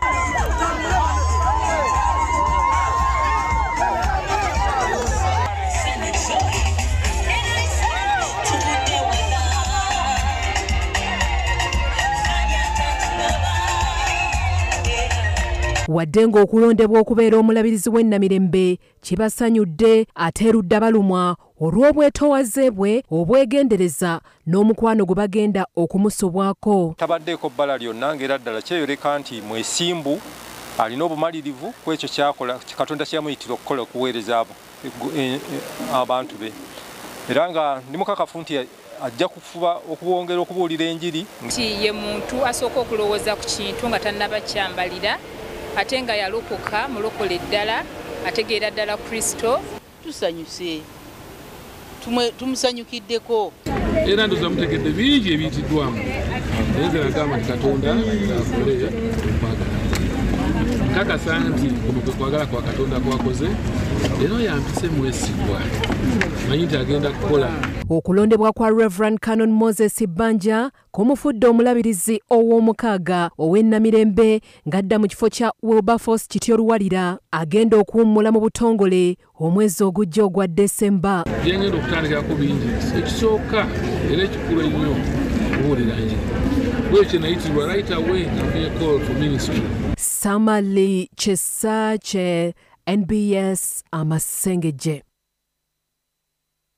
NBS Amasengejje webale nnyo Samali Chesache wano tuyozaayoza Reverend Canon Moses Banja okulondebwa ku kifo ekyo eky'omulabirizi w'obulabirizi obw'ennamirembe. Tukyagenda maaso n'Amasengejje tuwumulamu katono nnyo tovaawo tukomawo n'ekitundu ekyokubiri. Mumalala getuleeta nga gakutuusibwako. Are you having headache, sore throat, muscle pain, toothache or fever? Then use Curamo Plus. It's available in all drug shops countrywide. Mumalala getuleeta Abazimbira poliisi ekizimbe n'etakiyingira babuuza. Twabayamba okuva mu bifulukwa ate lwaki temuyingira ekizimbe ekipya? Mu malala getuleeta nga gakutuusibwako. Are you having headache, sore throat, muscle pain, toothache or fever? Then use Curamo Plus.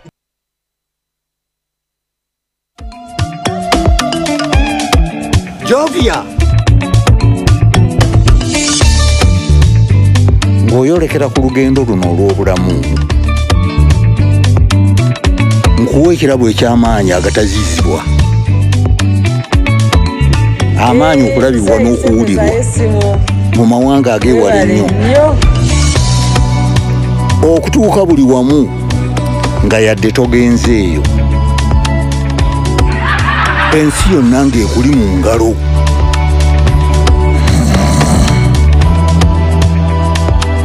Okutambula mu biseera n'okumanya buli kimu ekirina okumanyibwa.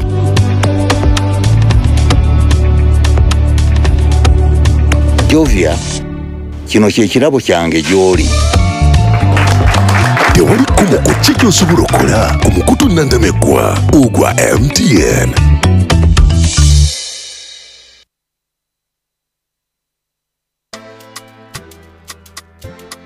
Friends, you may not believe this, but Uganda is actually running out of trees. So we have a campaign. We've partnered with several leading corporates to plant more trees. Our ambition is to plant 40 million trees in the next 5 years. We've done quite a lot of that. Stanbic alone in the last year planted 70,000 trees. And when we do plant these trees, we're not just planting, we are growing the trees. And we're very deliberate about how we're doing this. At Uganda Breweries, we have a vision called Society 2030. Our dream is that every Ugandan would plant a tree and maintain it by the year 2030. Stanbic coming on board as cutting across, and through Stanbic we've had a number of other players actually coming through because of our engagement with Stanbic. They've committed budgets to do actual planting, because the Roots campaign is designed in a way that the partners are at liberty to decide which way they do their participation. We believe in Uganda.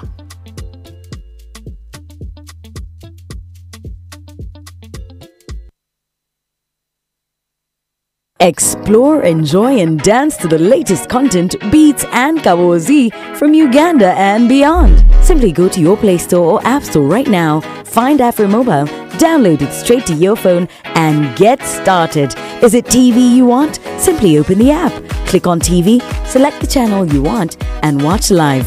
Are you busy right now? Then check out On Demand or enjoy in your free time. Afro Mobile. The future is now.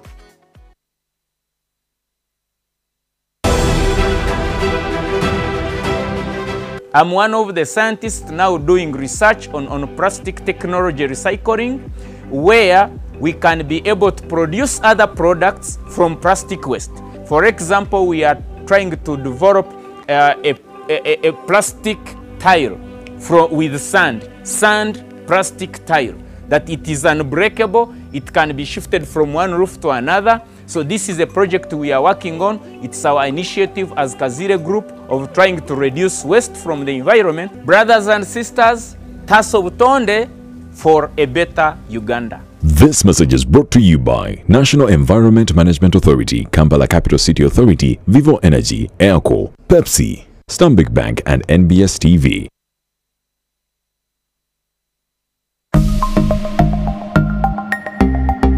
Better steady, be better. Olunaku lumu nali ndi awo gwasookera ddala nawulira essimu eyankubirwa. By the way, by that time naye nina n'akasente ke neetaaga. Ninankubira n'aŋŋamba waliwo ssente z'owangudde, naye mu kuziwangula tulina ebintu waliwo n'ebitereke byabe bye tulina okuleeta ffe bakampuni, era baali bagamba mu kampuni emu, ezimu ku kampuni ez'amasimu. Ne baŋŋamba baagala kulezinga that money, then ate bampe ne ssente, bampe n'ebintu.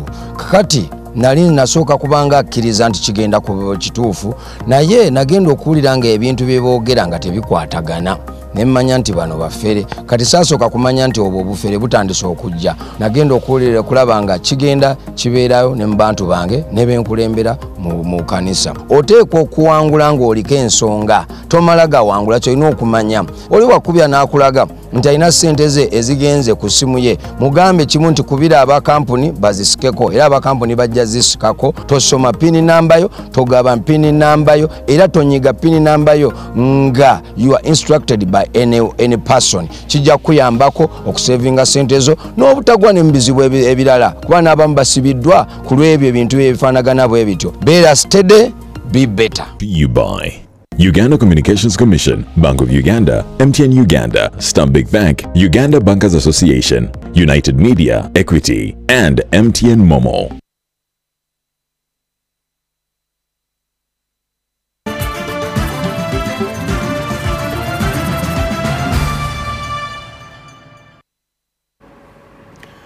Webale nnyo kubanga okyekuumidde ku NBS tugenda maaso kitundu kyaffe kyakubiri.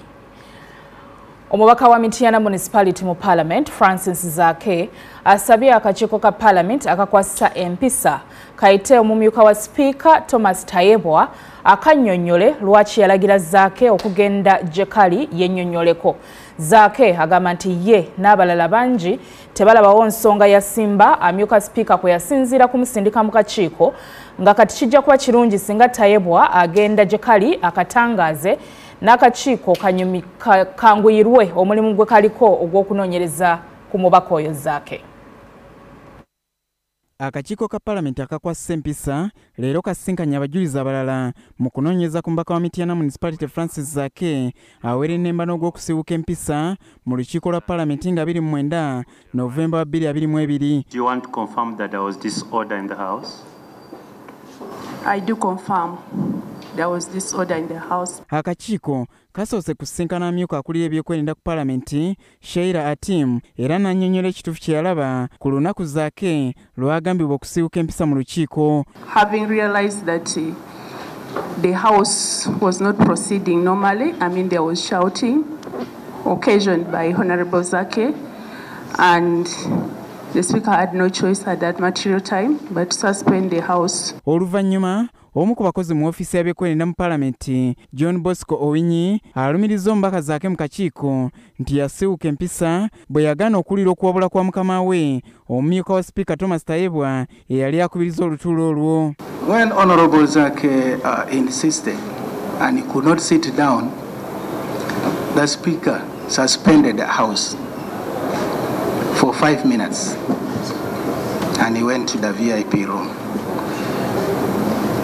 And some members followed him there.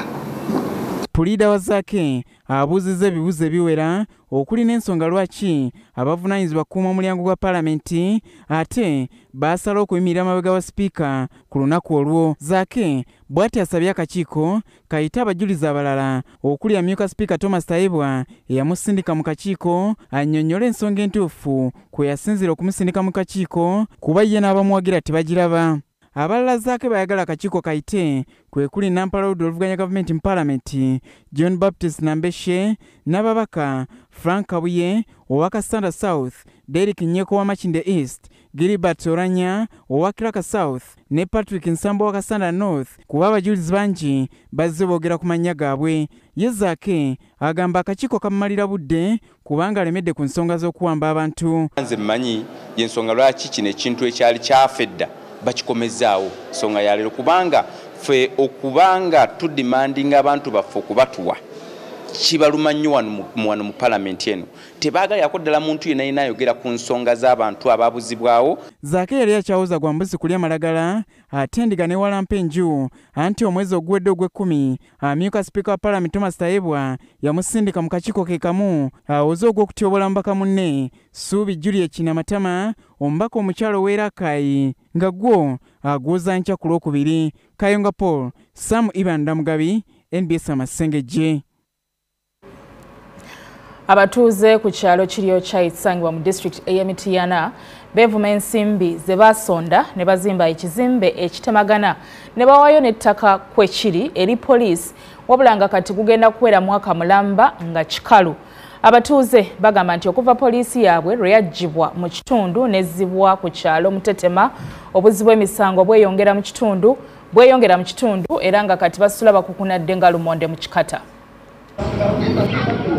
Ekizimbe kino amatiribona nga kuliko n'ebisulo kyazimbibwa abatuuze ku kyalo Kiryokya mu Mityana North nga kyaddirira gavumenti okusengula poliisi gye baalina n'egitwala ku kyalo Mutetema ng'abakulu bagamba nti yali mu mbeera eyungula ezziga anti teyalina bizimbe bimala nga n'ebyaliwo byali bikiranga ebifulukwa. Abatuuze nga bakulembeddwamu ssentebe w'ekyalo Goloba Ronald bagamba nti okuva poliisi lwe yaggyibwa ku kyalo kino obumenyi bw'amateeka bweyongera ekitadde obulamu bwabwe mu matigga. Obubbi kati nganze chairman nsiba ngobagana nababbi ekiro ne banzuza chairman babano bamenye edduuka. Batwala amapikipiki g'abantu tewali muntu asobola kututaasa. Obumenyi bw'amateeka muno bungi.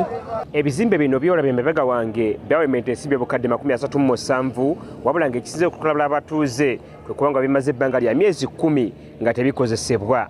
Naye omulimu guno baba gutunuulira nga bagulaba guzika kati yali poliisi yaffe ennungi nga tulundiramu misunga bwe mugiraba kyenyamiza. Christopher Kawesa Kiwanuka eyawaayo ettaka okwazimbibwa ebizimbe binajjukira nnyo omuduumizi wa poliisi Emityana lwe yatuukako mu kifo kino era n'asiima omulimu abatuuze gwe baakola era n'abasuubiza nti yaliwo okubatwalira abasirikale. Ne bakola inspection report ne bagiweereza Regional Police Commander nasaako ebbaluwa ye egisemba okutuddizaawo poliisi wano ate nga bagitadde ku level ya police station so si police post.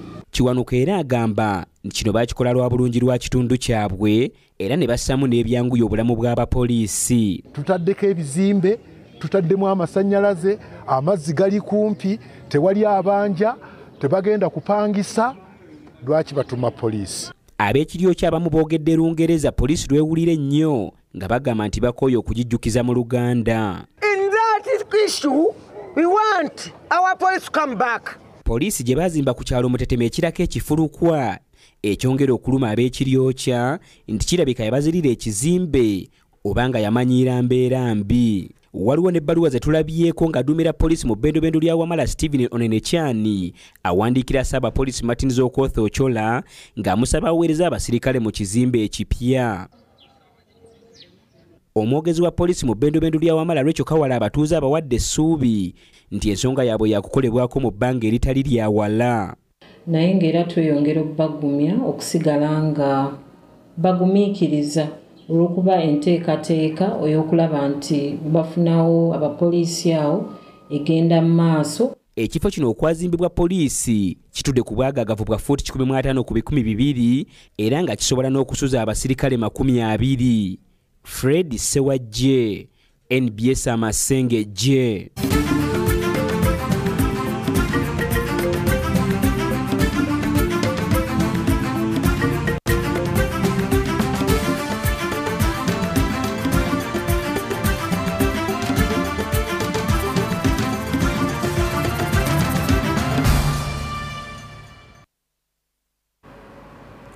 Uganda Cranes egenda kudda mu nsiike olunaku olw'enkya era ng'egenda kubeezannya ne Somalia mu mupiira ogw'okusunsulamu abaneetaba mu mpaka z'ensi yonna eziribeerawo mu mwaka 2026. Omupiira gugenda kuzannyibwa mu ggwanga erya Morocco.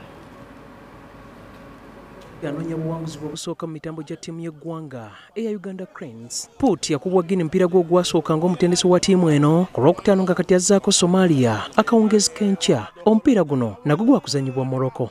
Mu ngeri y'emu akulira ekibiina ekitwala omuzannyo gw'ebikonde mu nsi yonna ekya Aiba Omar Kumurev asuubiza okwongera okuwagira ebikonde bya Uganda n'okusikiriza bamusiga nsimbi Abarussia okweyunira Uganda. Kumulev yabadde ku bugenyi bwe mu Uganda omulundi gw'ogwokubiri mwekyalidde abaana abazinyi b'e Masaka ne klabu y'ebikonde ya Masaka Boxing Club. Yawadde abaana bano obukadde 37 engoye n'engatto saako ebikozesebwa mu muzannyo gw'ebikonde era n'abasuubiza n'okubazimbira gyimu saako studio ekwata ennyimba. Naye ate n'ekyenjawulo ekibadde mu lugendo luno nti right now what the Kremlin was sports, boxing as a sport, naye tugezaako okukozesa omukisa ogwo n'okutappinga mu investment. Uganda Minister very best and Uganda Boxing Federation President and very best. For me, I want to thank again the President of Uganda Boxing Federation. I want to call upon the other federation presidents to emulate the same will help us bring in more people to come and support the sports or respective discipline and also charity. Kumulevu yatongoza okuzimba ettendekero ly'ebikonde Matugga ku ttaka Obwakabaka lye bwawa ebikonde ng'asuubira okuvujjirira okuzimba ettendekero lino n'obuwumbi bwa Uganda obusukka 18. Solomon Saka, Martin Kaddu, NBS Amasengejje.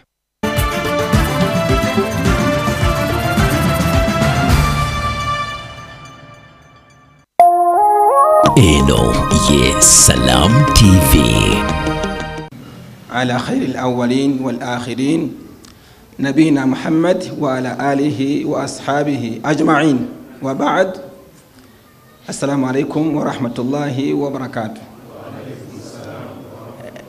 Edobozi lityo weliboneke sekali navayo lili kuvayo bali lili kuvayo alhamdulillah nebaza abatestesi bene kutuwa baraza eno Salam TV boganiza aba Masjidi Makka secretary wa Uganda Muslim Supreme Council Seka Faruku n'abandi nebaza abasomi abayide mudarusweno eri abakaire obukeire wano someri yakaire wano ne basa je bamuwana gundi ebasa ni invitation card Seka banko banga bantu ngati kubabonako sadaka yange njirense kati alese basa ye time etu alinze time mbenga nje forwardinga so bana chamani ino kuboneka nti oije kusoma dini lyo kuliongerako osoro kuboneka nti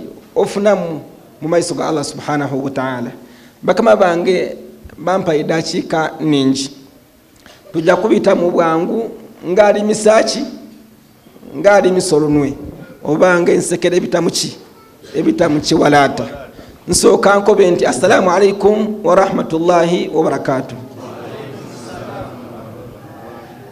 Tisola fulamani kujja mu maiso nga tyandiza mu butongole mukama waife wa sharia director wa sharia Sheikh Salim Bosa abede muna mukama waife wa Salam TV Dr. Karim Karisa Seka Bukhari ndi kubona kwawo uri kujasumisa mu Rusoga nkobye ira ajasumisa mu Rusoga Seka Bukhari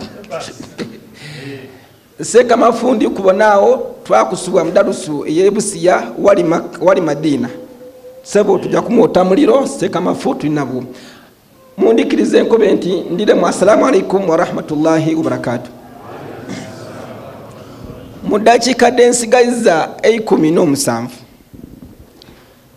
nja kusomesa ku hadithi eri mu kitabo cha Imam Bukhari eri mu kitabo cha Imam Muslim n'ebitabo ebindi eza kumutewana gona ni wankubaire muri waye yindi rawi inqalaba yacyuse ekigambo ekisoka yakisembyayo aya mani bakitereza hadisi ya Abi Huraira Nabi sallallahu alayhi wa sallam muhadithe no ya Abi Huraira wa man huwa Abi Huraira radiyallahu ta'ala anhu huwa Abdurrahman bamwetanga Abdurrahman umuvuko sahaba ono omunene bunu Sakhari ad-Dawsi aslama ama Khaybara sahaba munene yaslamuka Nabi sallallahu alayhi wa sallam ngamazo kusenguka okwira Madina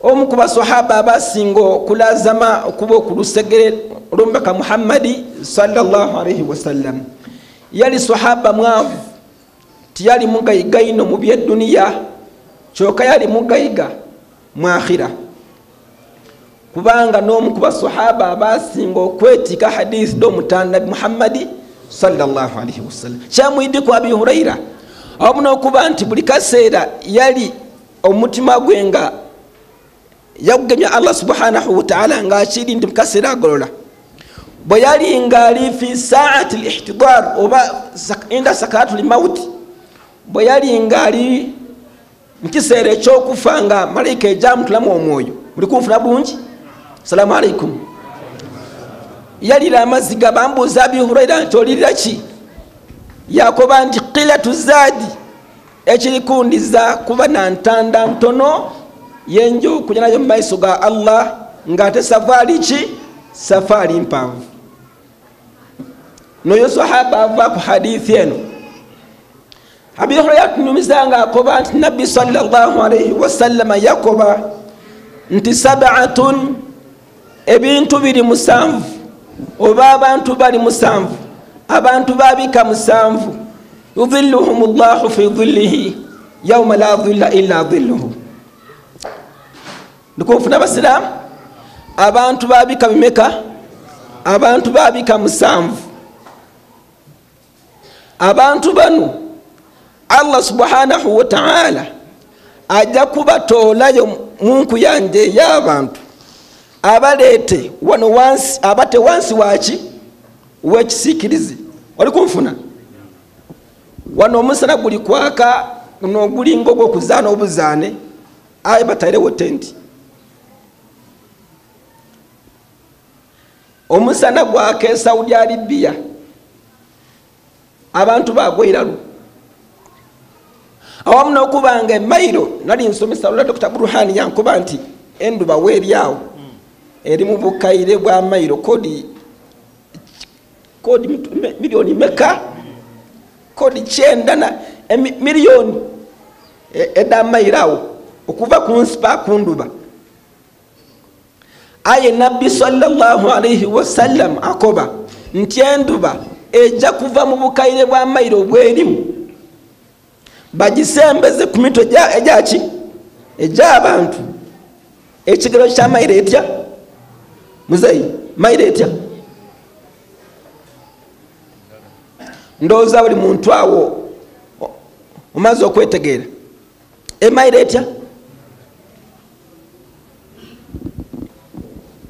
abantu bajja kutuuyana entuuyo eriyo abajja okubuulira mu ntuuyo dayibwe olw'amadhambi ge bakolanga ng'alinga ali mu kuwuga eriyo ajja okutuuyana dikome wano mu kiwatu eriyo ajja okutuuyana dikome wansi ku bukongo ivuli kusinza ku madhambi go.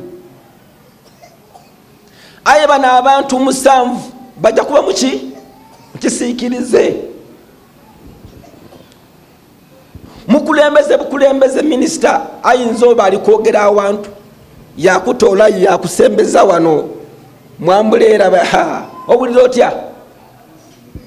Singa omukulembeze w'eggwanga abiseeko iganga wano wali ku freedom square wano nti wali omukulembeze ajja okwogerera omukulembeze atambula naki nambuleera ye muba mukaali awo yakwemya nti ono musajja wange omusajja jangu mulowulira otya osokera kumagamaga ali kwetanze waninze nti gwe jangu gwe atuwekakasa yakuleeta omukulembeze wano mu ambulela waali yayogeranga nga bakwati akukubakuba mulowulira otya weno otandika omagamaga bali kubona oba tibali kubona bali kumbona bulungi tino omukulembeze nimukisiikirize oba tibali kumbona era wobuna mukwano gwawo omukoloti nti nze nti oli kumbona. Aye bana abantu Allah yatonda ensi n'eigulu n'ajja okukola ki kubatoolayo babe wansi w'ekisiikirize. Bali musanvu mu dakiika densigazi 10 tebayinza kuwaayo. Mu bantu omusanvu n'omuli wa rajulun qalbuhu muallaqu fil masajid, n'omukyala n'omwami n'omusiraamu ng'omutima gwe Allah yagulonda omuzigiti nga watebenkerera. Wali abantu munsi Allah be yalonda ng'atebenkera ng'ali muki basiraamu timuli mu juma ng'ali muki wallahi ng'ali muzigiti era nga tafuna wasi era bwembwe n'abakyala n'abaami abasoose wano nga n'emizinaalo gikaali kwida. Sabi Allah anweza abantu abo. Omuntu ng'omwoyo gulowooza muzigiti saawa 4 wa muzigiti afuna obutebenkevu omuntu oyo Allah ajja kumuta wansi waki wekisiikirize ekyarushiye kubanga omuzigiti musiraamu gwokya nga guniga omuntu alinda lunaku lwa juma bwatuuka nga imaamu yakalina ku kituuti asooka yabakwawo yakuba amasimu yayira eno yakola ati alina aliko allahumma amina allahumma ghfir amina meyingira omuzigiti kasitawulira nti assalamu alaikum wa rahmatullah nasooka ofuluma ate nga aze kyajja akola era komandiranga nti ono Allah amwenda n'okukeera mu muzigiti n'okuba ku layini edisooka kati nga bana abali ku layini edisooka omuntu oyo Allah aba amwenda taba na wasiwasi amutabenkevu tasuubira kasimu nti kanamusumbwasumbwa mutabenkevu ebiseera ebisinga abantu abo bazimya n'amasimu yagazimya abantu abo ejjumani weewa swani weewa basemera bwaki bwa mu maiso abantu abo Allah balonda bulonde omuntu owokubiri otujja okulonda abantu omusanvu wa rajulun tasaddaqa bisadaqatin fa akhfaha n'omuntu eyasaddaaka ye yagikweka nga anoonyamu Allah akoleki Allah amusiime waliwo haji owundi yaje Makka yagulayo gana amakanzu gebalanga yali ashariyali kamsariyali yagayita yagagaba aye waliwo omukolo gwe baliko yakuba ati ekanzu enali ngizanyisa inaligwa yali 5 olabwe munyumidde ezo zenaleeta ezo zinaleeta amakanzu galinga 20 n'atandika okusonka buli musiraamu gagira ki buli musiraamu haji bwesakuwa yeyo yimukako so situkutola salamu kati wakyatola salamu olowundi yamwine hijilbab ajasadde muyidi oba ejuma aba atyama wansi totuulaawo olugoye lunakuwa olupya nze mbadde silutuuza mutaka nze okuluwangaza okulutuusaawo mbadde nanyigere gwaki gyendukuumamu bw'oba osazeewo okusaddaaka kulwani omuntu owookusatu otujja okusembyayo mudarusu eno mbalaza eno mu bantu abajja okuba mu kisiikirize kyani kya Allah wa rajulun dhakara allaha khaliyan fafadat aynahu n'omusaze n'omusiraamu n'omukyala n'omwami eyayidukira Allah ng'ali yenka ng'alambayire ng'azikiza entaala atoyere ku amataala ali ku kitanda kya nsonda imeka ina yebwisa isuuka ya nsonda ina atayere ku ebulangiti ya nsonda ina ali mu kisenge mwalambayire kya nsonda ina yajja okubibalabalamu nti ni kaburi bajja okumutaamu ya nsonda ina yatandika olira amaziga yakuba nti Mungu wantwalira wano kaburi yange ngizimbye ntya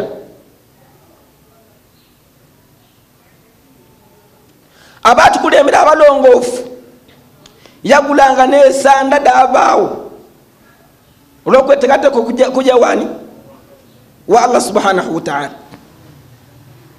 abandi abajanga Makka ne bakola hijja wa umra hiramide bakozesanga mu hijja badizanga nti wemba timfire banzike muki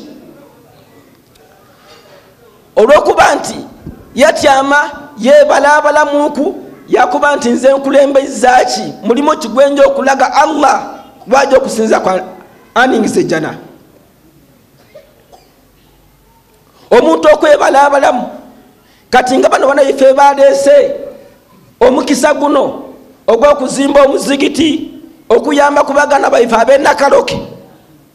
Omuzigiti nga si gwa Salam TV, omuzigiti tigwa Makka, omuzigiti tigwa Nakaloke, omuzigiti gwa Busia, wabula muzigiti gwani? Muzigiti gwani? Gwa Allah subhanahu wa ta'ala.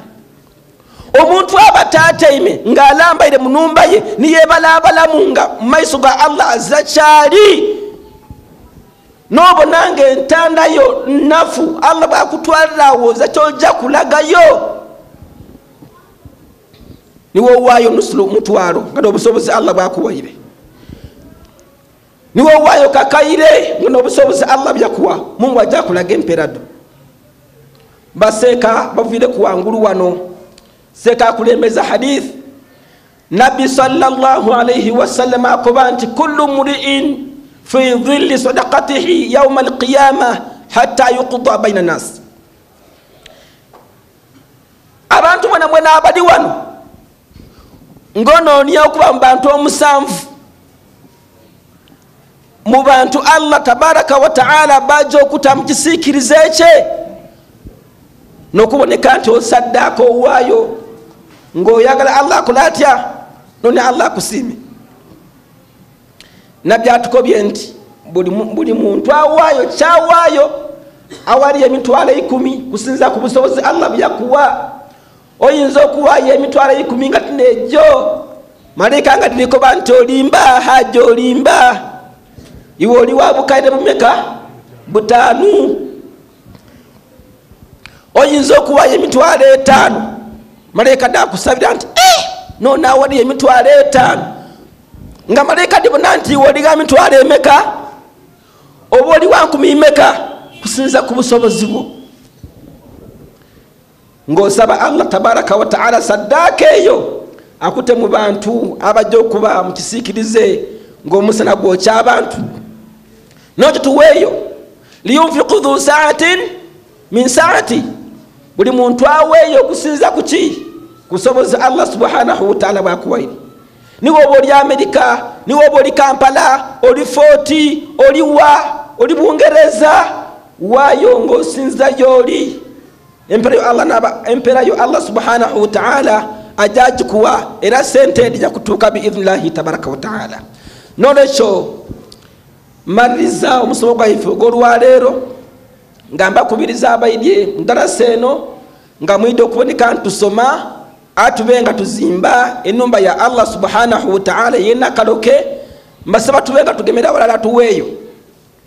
Oyinza oba ng'ozza busobozi bwakuziba muzigiti ate kati mwe abe-Uganda tukaina chance ensi edindi nga Saudi Arabia toyinza kwagana semina eno mbu yakuziba muzigiti. Government nekolaki? Government nezimba omuzigiti ayi mukaini chance twegemagema twawaayo twazimba ki? Twazimba ennumba ya Allah. Ate Allah tabaraka wa ta'ala mugayiga iwawali obusawa 10 awali yakakaire owali obukaire 10 ng'ozza busobozi oba oli bwakwemalira muzigiti Allah akuzibye ennumba muki? Ennumba mujana. Saba Allah subhanahu wa ta'ala abaami n'abakyala abaidye wano abanawaayo n'aboonabona biidhnillahi ta'ala abanakubiriza okuwaayo nsaba Allah subhanahu wa ta'ala atuwandike mu bantu abajja okuboneka nti abazimbira ennumba mujana. Saba Allah subhanahu wa ta'ala abaami n'abakyala abali wano saba Allah subhanahu wa ta'ala abaami n'abakyala abali wano abenga atuwa omutima oguwaayo era Allah subhanahu wa ta'ala tute mu bantu bajja okuzimira ennumba mujana. Ndi Uthman Shabani Ngobi okuva kwa Al-Bayan Quran Memorization Center. Twebaza Salam TV olwadarasa eno mwiganga gagada teka tuno omuntu yogusoose twasaba Allah abenga abongera amaani tubategeeza mbutongole insha Allah nga tumaze fundraising efeno y'okuzimba masiri nakaloke ku Sunday na kudo mwezi nga 26 tujja kufulumya abahufazu abetuze kitabo kyani kitabo kya Allah subhanahu wa ta'ala mwida mumbewo nga mbebadulizi inshallah tunagezako inshallah tunagezako kuziba muzigiti inshallah ogwena karoke akoba nti inshallah tujja kuzimba waliko omukono mashallah abakyala akoba nti inshallah tujja kuguzimba wanika omukono mashallah ate n'abasinga owanika saba allah ikirize ate abakyala bawano balina sente bavuga n'abaami baliwo balina sente abakyala bayiganga wamu bavuganya basaada tusaba ngo ayikirize jazakumullahu khaira. Eno ye Salam TV.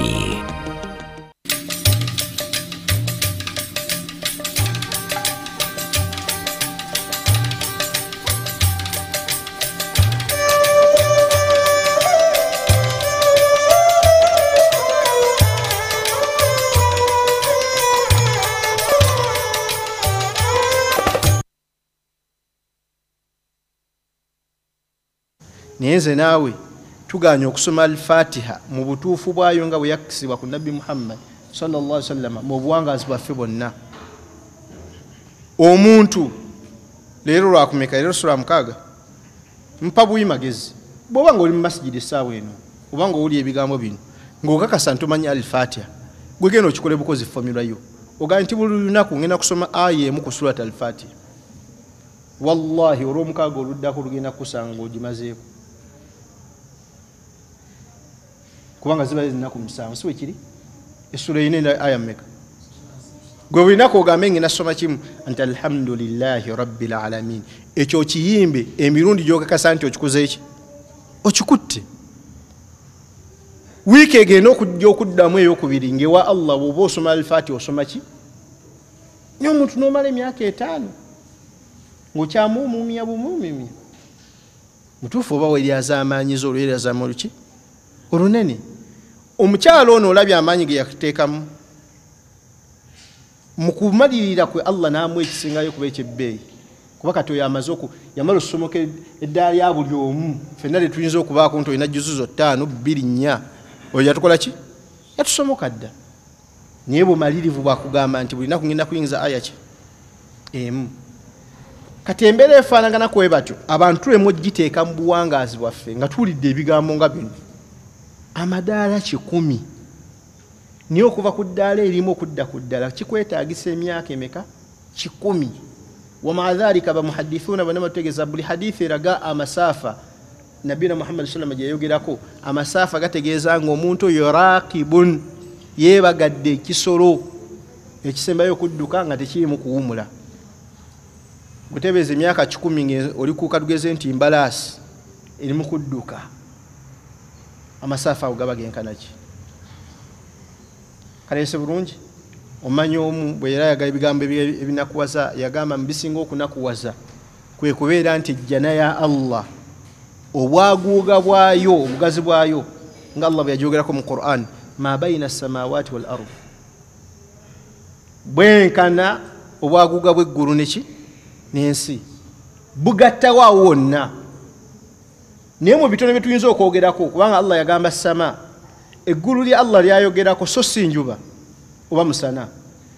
Banna astronomy oba banna abamanyi ebyobwengula abagenda mu mwengula bagamba obuwanvu obuli ku nsi okuva ku nsi wano okutuuka ku mwezi kikwetaagisa emyaka 93 million miles. Miles eziriwo ziri miles millions 93.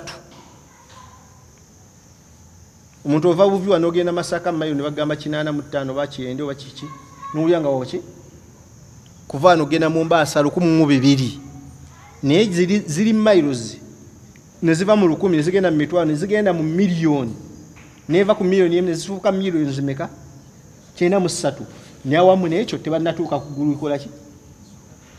Naye kye twagadde mu kigambo ky'omumanyi kye kigamba nti kwe kubeera nti obwaguuga bw'ejjana bugatta ensi n'eggulu omuntu n'oba nga tolina mu kapoloti okikumu nti kalimu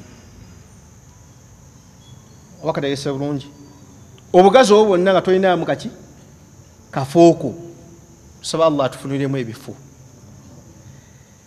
Agamba nti laisat himmatul mu'min tekiri ekiruubirwa ky'omukkiriza sallallahu ateeke mubakkiriza kubanga ebintu bingi nnyo tulemu bifuna n'ensonga tuli basiraamu. nga Allah bwe yagamba baswahaba nga babazze mu maaso g'omubaka nabiyuna Muhammad sallallahu alaihi wasallam beekakasaako obukkiriza. Nabbi n'abategeeza nga aya emusseeko, qul lam tu'min walakin qulu aslamna, bagambe nti tetunabafuuka bakkiriza wabula tukoze eki, tusiramuse.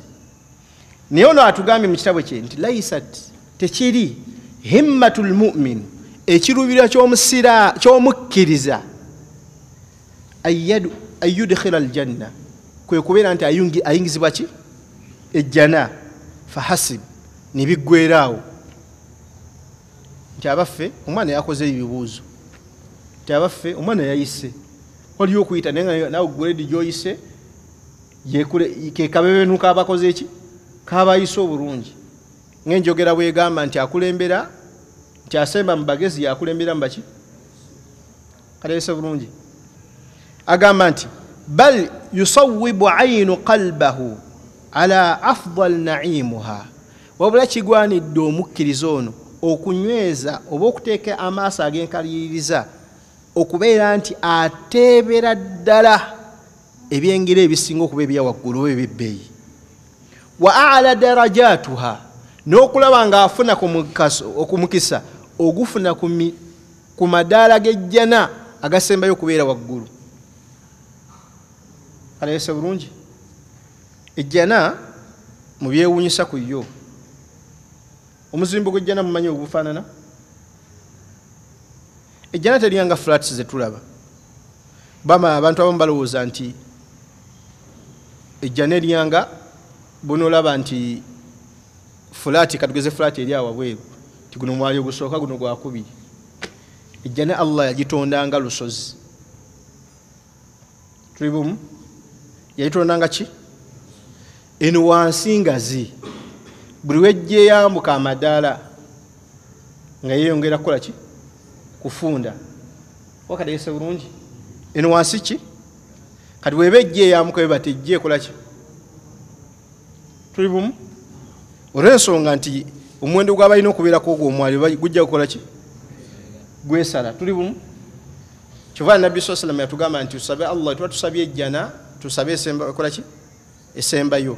Olw'ensonga nti egenda kubeera nga awsatuha wa a'laha, Firdausi ekigifula ekyenkizo, yeri makkati g'ejjana ate eri waggulu waayo. Kitegeeza nti akasolya ng'onoolaba nti ennyumba katugeze nti akasiisira kabaamu n'ogwo omuti ogwaki ogw'omu makkati, kati ogwo omuti olaba obukulu bwagwo singa guvaawo akasolya kakola ki? Kagwa. Tuli bumu? Nekyenjagaddemu kiki nti wadde Firdausi gye tusaba wabula si ejjana esembayo. Oba kategekese bulungi nakaako. Ejjana esembayo okubeera waggulu, kubanga waggulu wa Firdausi wali ejjana eyitibwa ki?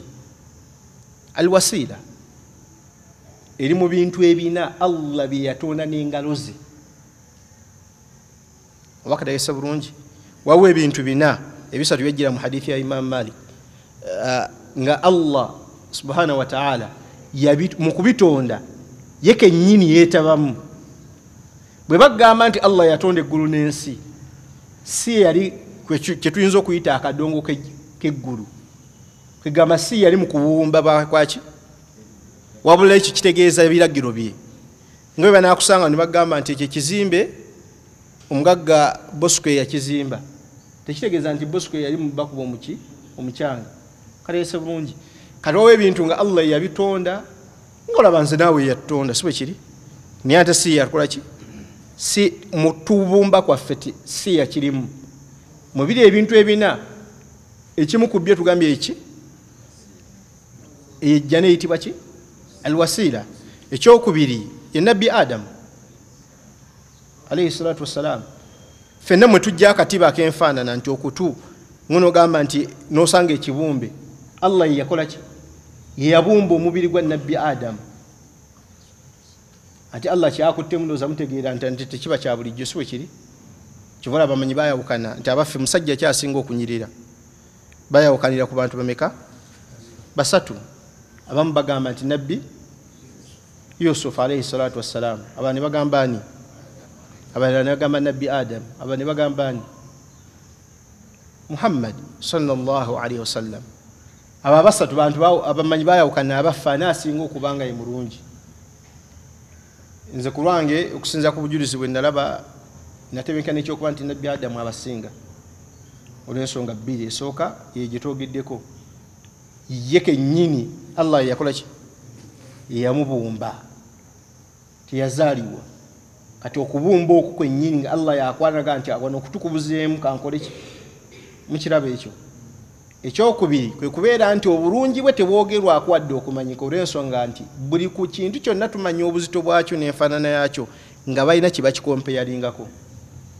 Oba kyese bulungi omuntu osobola okubeera ne bagamba nti oyo mugagga w'ennabweru era ensi neetebenkera naye wali ayitayo obuyise ennabweru n'ofuuka omwavu w'ennabweru. Si bwe kiri? Oluvannyuma lwakufuna gwe bakompeyaringako. Kati nabbi Adamu baali tebalina gwakola ki? Kutegeera nti abaffe obulungi bwe lwansonga nti olwedde yaliwo ki? Omu ate nga bali abamuvaamu baana be. Kyetwagaddemu nti bw'otunuulira embeera eyo nti ejjana eri waggulu wa Firdausi feri gye tusaba lwansonga ki nti Firdausi ejjana gye tulinako nze naawe omukisa ogiyingira, so Allah agituwe. Bwe buzibu bwaffe gwe mulamu gwe tuliko naye n'okumiiniso gifuna abamu tebaagala. Kyetwagaddemu kyekigamba nti eyo ejjana waggulu waayo era egiri waggulu ayitibwa alwasiira gye tusabira nabbi oluvannyuma lwaki? Lwa adhaani. Kyese bulungi mu adhaani tulinamu ekigambo kyetugamba ekigamba nti alwasiira. Ndoza ffenna mulabi mwekiri mu adhaani muddwa eyo. Kyetwagaddemu nti eyo enkizo yaayo kwe kubeera nti buli kyonna ekirimu Allah yakitonda nga kimala omuntu ki? Omu. Muno nga nti mulimu ekikopo kimu, mulimu ekitanda kimu, naye byonna ebirimu Allah ye muteesiteesi. Kategeese bulungi nabiyuna Muhammad sallallahu alaihi wasallam atugamba nti njivuganyaako nze ne naani? Nabbi ki gweyogera? Ekibuuzo kankyuseemu ekibuuzo. Allah wava ku nabbi Adam ani Allah wava ku nabbi Muhammad sallallahu alaihi wasallam kitone kikyazaako okwagala kyekyo. Kategeese bulungi nabbi sallallahu alaihi wasallam yagamba nti ejjana njivuganyaako nze naani? Ne Ibrahim alayhi salatu wassalam. Era bw'ongera otegeera enkizo ya Ibrahim nze naawe salaayo tetuuka okujjako nga mu swala yaffe mu tahiyatu esembayo tusomye kye bayita salatu ibrahimiya. Kategeese bulungi noza mulaba mu layini ezo mutumwogererako muki mu tahiyatu yafadda ni Allah omusika omuzza abe nga ayogerwako siwaki si wa bulijjo. Kyetwagaddemu agambye nti wa a'la darajatuha, omuntu olina okuba nga oluubirira n'okufuna ku madaala g'ejjana agakola ki? Agasembayo. Naga nti Firdausi ku mwaliiro oguyitibwa ki? Firdausi si muzimbo nti ruumu ng'onoolaba ffe tuliwo, wabula tukiyite kyalo oba mwaliiro. Kategeese bulungi tulowooza nti kisenge nti tusaba kuyingizibwa mu kisenge, wabula tumanye nti tusaba Allah tuyingiza ku mwaliiro ogwo oba ku kyalo ki? Ekyo ekiyitibwa Firdausi. Wa himmatuhu fil mala'il a'la, era omuntu olina okuba nga oluubirira okuba nga osemberedde ezo malayika ezisemberedde ani? Allah. Kategeese bulungi mu hadithi emu ya Abi Dawud nabiyuna Muhammad sallallahu alaihi wasallam yayogera ekigambo kino. Tera kujjira nga ofunye omusomesa asomesa ekigambo ekigamba nti Allahu akbar. Tutera nnyo kyogera ekigambo ekyo naye abamu tetumanyi oba tetusika bukulu bwakyo na buzito bwakyo. Naye Nabbi sallallahu mu lugendo lwa Isra wal Miraj yagamba udhina li, nakkirizibwa an uhaddithu lakum an malaki min malaikati hamalati al-arsh. Allah yanzikiriza okubanyumizaako emu ku zi malayika mwezo malayika ezisitudde arushiyani. Kategeese bulungi naga nti ma bayina, kati wano nabbi atandise otunyumiza malayika eyo, ma bayina shahmati, obwagugo oba amasaafa agasangibwa makkati g'ennyama, shahmatu udhnayhi, ennyama y'okutu kwa malayika eyo okutuuka mu masaabiro gaayo wano mu makati gaki geddookoli wasibuka amazzi g'omukyala nga Allah bwe yakyogera mu Qur'an yagamba nti masafatu buwanvu ba lugendo olutambulirwa 700 am emyaka 7 wakalese bulungi kati obuzibu tulina kufi wano obuwangazi waffe bujja kuweza 10 sibe kiri era nga oyaga okikakasa ekyo abamu tulodde tuli mu myaka gino netulina endwadde bakadde bafaavuze batalabye kwadde n'okuwulirako nti omusanga nti kugina emyaka gyange bagamba yo pressure gyalina essaawa yonna ekola ki nowebuuza nti jamaani kiki ekiri wano nosanga sositani bagamba sukaali kyamukola nomubuuza nti ate kiki kyenjagalamu kiki nti bwetuni emirembe egyakulembera nga ku mulembe batunyumiza kuba mu hadithi nabiyuna Muhammad sallallahu alaihi wasallam yategeeza nti mukkirizibwa okwogera ku biva mu banu Israil hadith an banu Israil la tukadhibuhum wala tusaddiquhum tembalimbisa nti tembakakasa wabula mubogereko webiboogera mu banu Israil omulembe gwa nabbi Nuhu abantu Allah bwe yawanvuyanga mu buwangazi omukyalo omu yajja akaaba mu maaso ga nabbi Nuhu nabbi Nuhu yawangala emyaka emeka abamenyi bayawukana mu bigambo bisatu naye kisinga okubanga kiwulikika myaka 10 olw'ensonga nti Allah yagamba nti 10 ng'ogyeko ki illa 50 kati bamenyi bagamba nti Allah yali ategeeza 45 gyonna ne bagamba nti Allah yali ategeeza gyamutumidde ate n'osanga mu bitabo ebiranga bagamba yawangala 15 nekye twagaddemu nti omukyala yajja eri nabbi Nuhu ng'akaaba ng'afiiridde omwana wa myaka 10 meka ng'omukyala awangadde emyaka 7 nabbi Nuhu n'amubuuza kikingaga nti omwana wange tawangadde okategese bulungi gwe bagamba tawangadde alina emyaka emeka 3 namugamba nti owange sirika oba omulembe ogenda okujja nga tebasukka 10 ate nga iffe kuba nabbi sallama yayogera ekisinga bunene yagamba nti ekibiina kyange kijja kuwangazibwa mu makati g'emeka 7 ate ffenna tukakasa abamu ebizibu byaffe tebigenda natutuusa wadde ni mu bracket eyo nabbi gyakoze eki gyayogedde naye mu mbeera efaananayo batu kitubadde ku hadithi egamba nti omuntu atambulirawo ng'ali ku kisolo ekyebagadde nga kidduka emyaka 7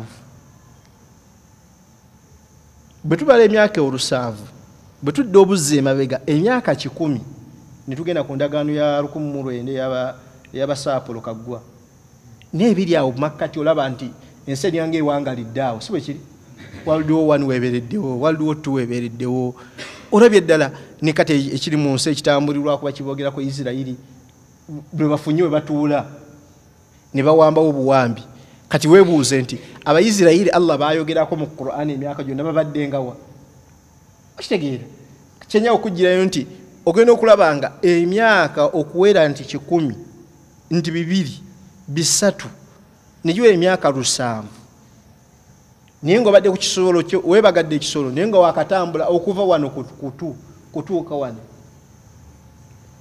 bamuhadithuna batubuuza nti abaffe weebuuze nti abaffe kyenkanankana kiti okuva ku luviiri lwa malayika eyo okutuuka kagere myaka emeka egyo wamaa dhalika ng'ekisinga okumanyibwa n'okukakasibwa nti ezo malayika mu bwaguga bwayo zonna bwogenda ozifunamu ogambe nti oba kati awotambulirawo okuva waggulu okutuuka wansi emyaka 2000 oba 1500 kyonna kyona oba ofunye n'obugazi bw'olwoyinza okukirabirako si ebitonde bya Allah ebisembayo kuba ebinene kaleese bulungi mu malayika ezisinga okubanga nnene kiki Jibril okusinzira ku bujulizi naye nga Allah yamanyi ffe tugenda ku bujulizi obutujjidde kuba nabbi sallallahu alaihi wasallam era ajogerako emirundi 3 abamanya abamala bagamba 2 gye yagirabako 2 gy'agira mu Qur'an nikye twagaddeko nti emirundi nabbi gye yagirabako egyo 2 yagamba nti yagirabanga eyina ebiwawaatiro 6 oluuyi olumu 6 neno 6 lubiwawaatiro meka 12 nabbi agamba ng'emazeeyo obwaguga bw'ensi kigamba nga nabbi alaba ebiseki eggulu naye nabbi sallama mu bwagugo obwo bwezogera kubanga obujulizi bulaga nti yesinga mu malayika ebiwawaatiro kyese bulungi kaakati mu kusinga kwayo si kyekitonde kya Allah mu byeyatonda ekisembayo obunene ekitonde kya Allah kyeyatonda ekisembayo obunene ye arushi bano bye bakutte wakaleese bulungi njawulo kyeri makati gekiyitibwa arushi ne kurusi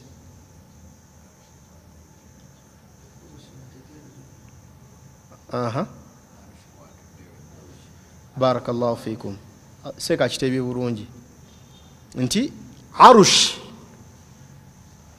ne kurusi Allah kwatadde biki arushi kwakuze ki kwatebenkedde naye kyetwagaddemu malayika eziwaniridde arushi ziri meka abamanyi baawukanye abamanyi bennabweru baawukanye ekituufu ki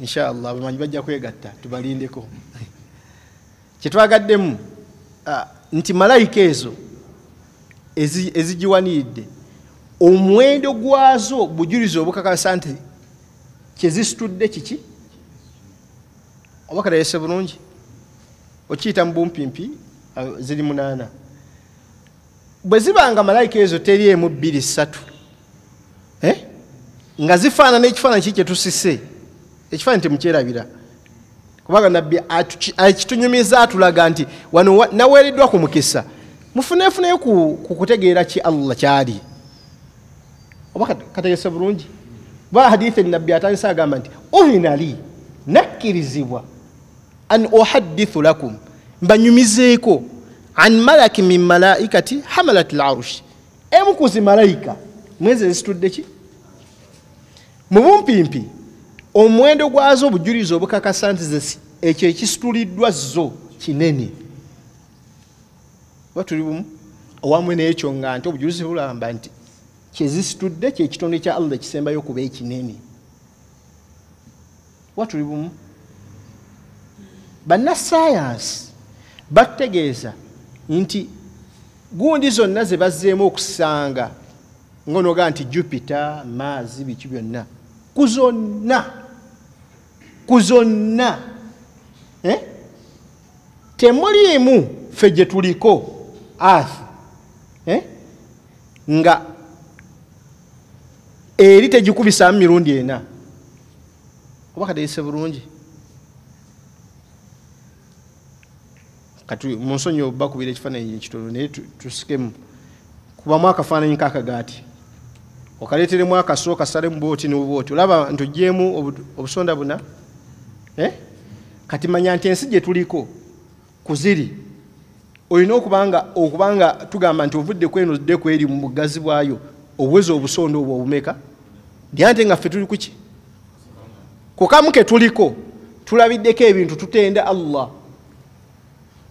oba tuli bumu wallahi Allah naakuyisa ku bitonde bye ebiri ku nsi ebinene oyinza okulowooza nti oyinza okugamba nti ayinayo kyeyatonda kisinga wano ala sabiri mithali kuno ku nsi ekisingako obunene Allah kyeyatonda ku mazzi niye omuntu otambula just ng'oli mu mmotoka bakujja wano bakutwala ggulu neweebaka n'ofuluuta n'oddamu n'osuuka nga temunatuuka muga ensi ya Allah nnene niye okyali muka Uganda oba tuli bumu Uganda nga gy'otende olw'okuba otambudde ekitundu n'owulya nga kiki kinene ne bakugamba nti ate Uganda ku nsi za East Africa esatu yesembako buki ate ne bagamba nti Sudaani egatta zino emmeka esatu watuli bumu okyatenda oba okyatenda eba ne bagamba nti ate gye bayita United States eyagala kujjako bugi kitundu kya Africa bakigainde okusalizaawo mu kiwato zino zonna wansi ki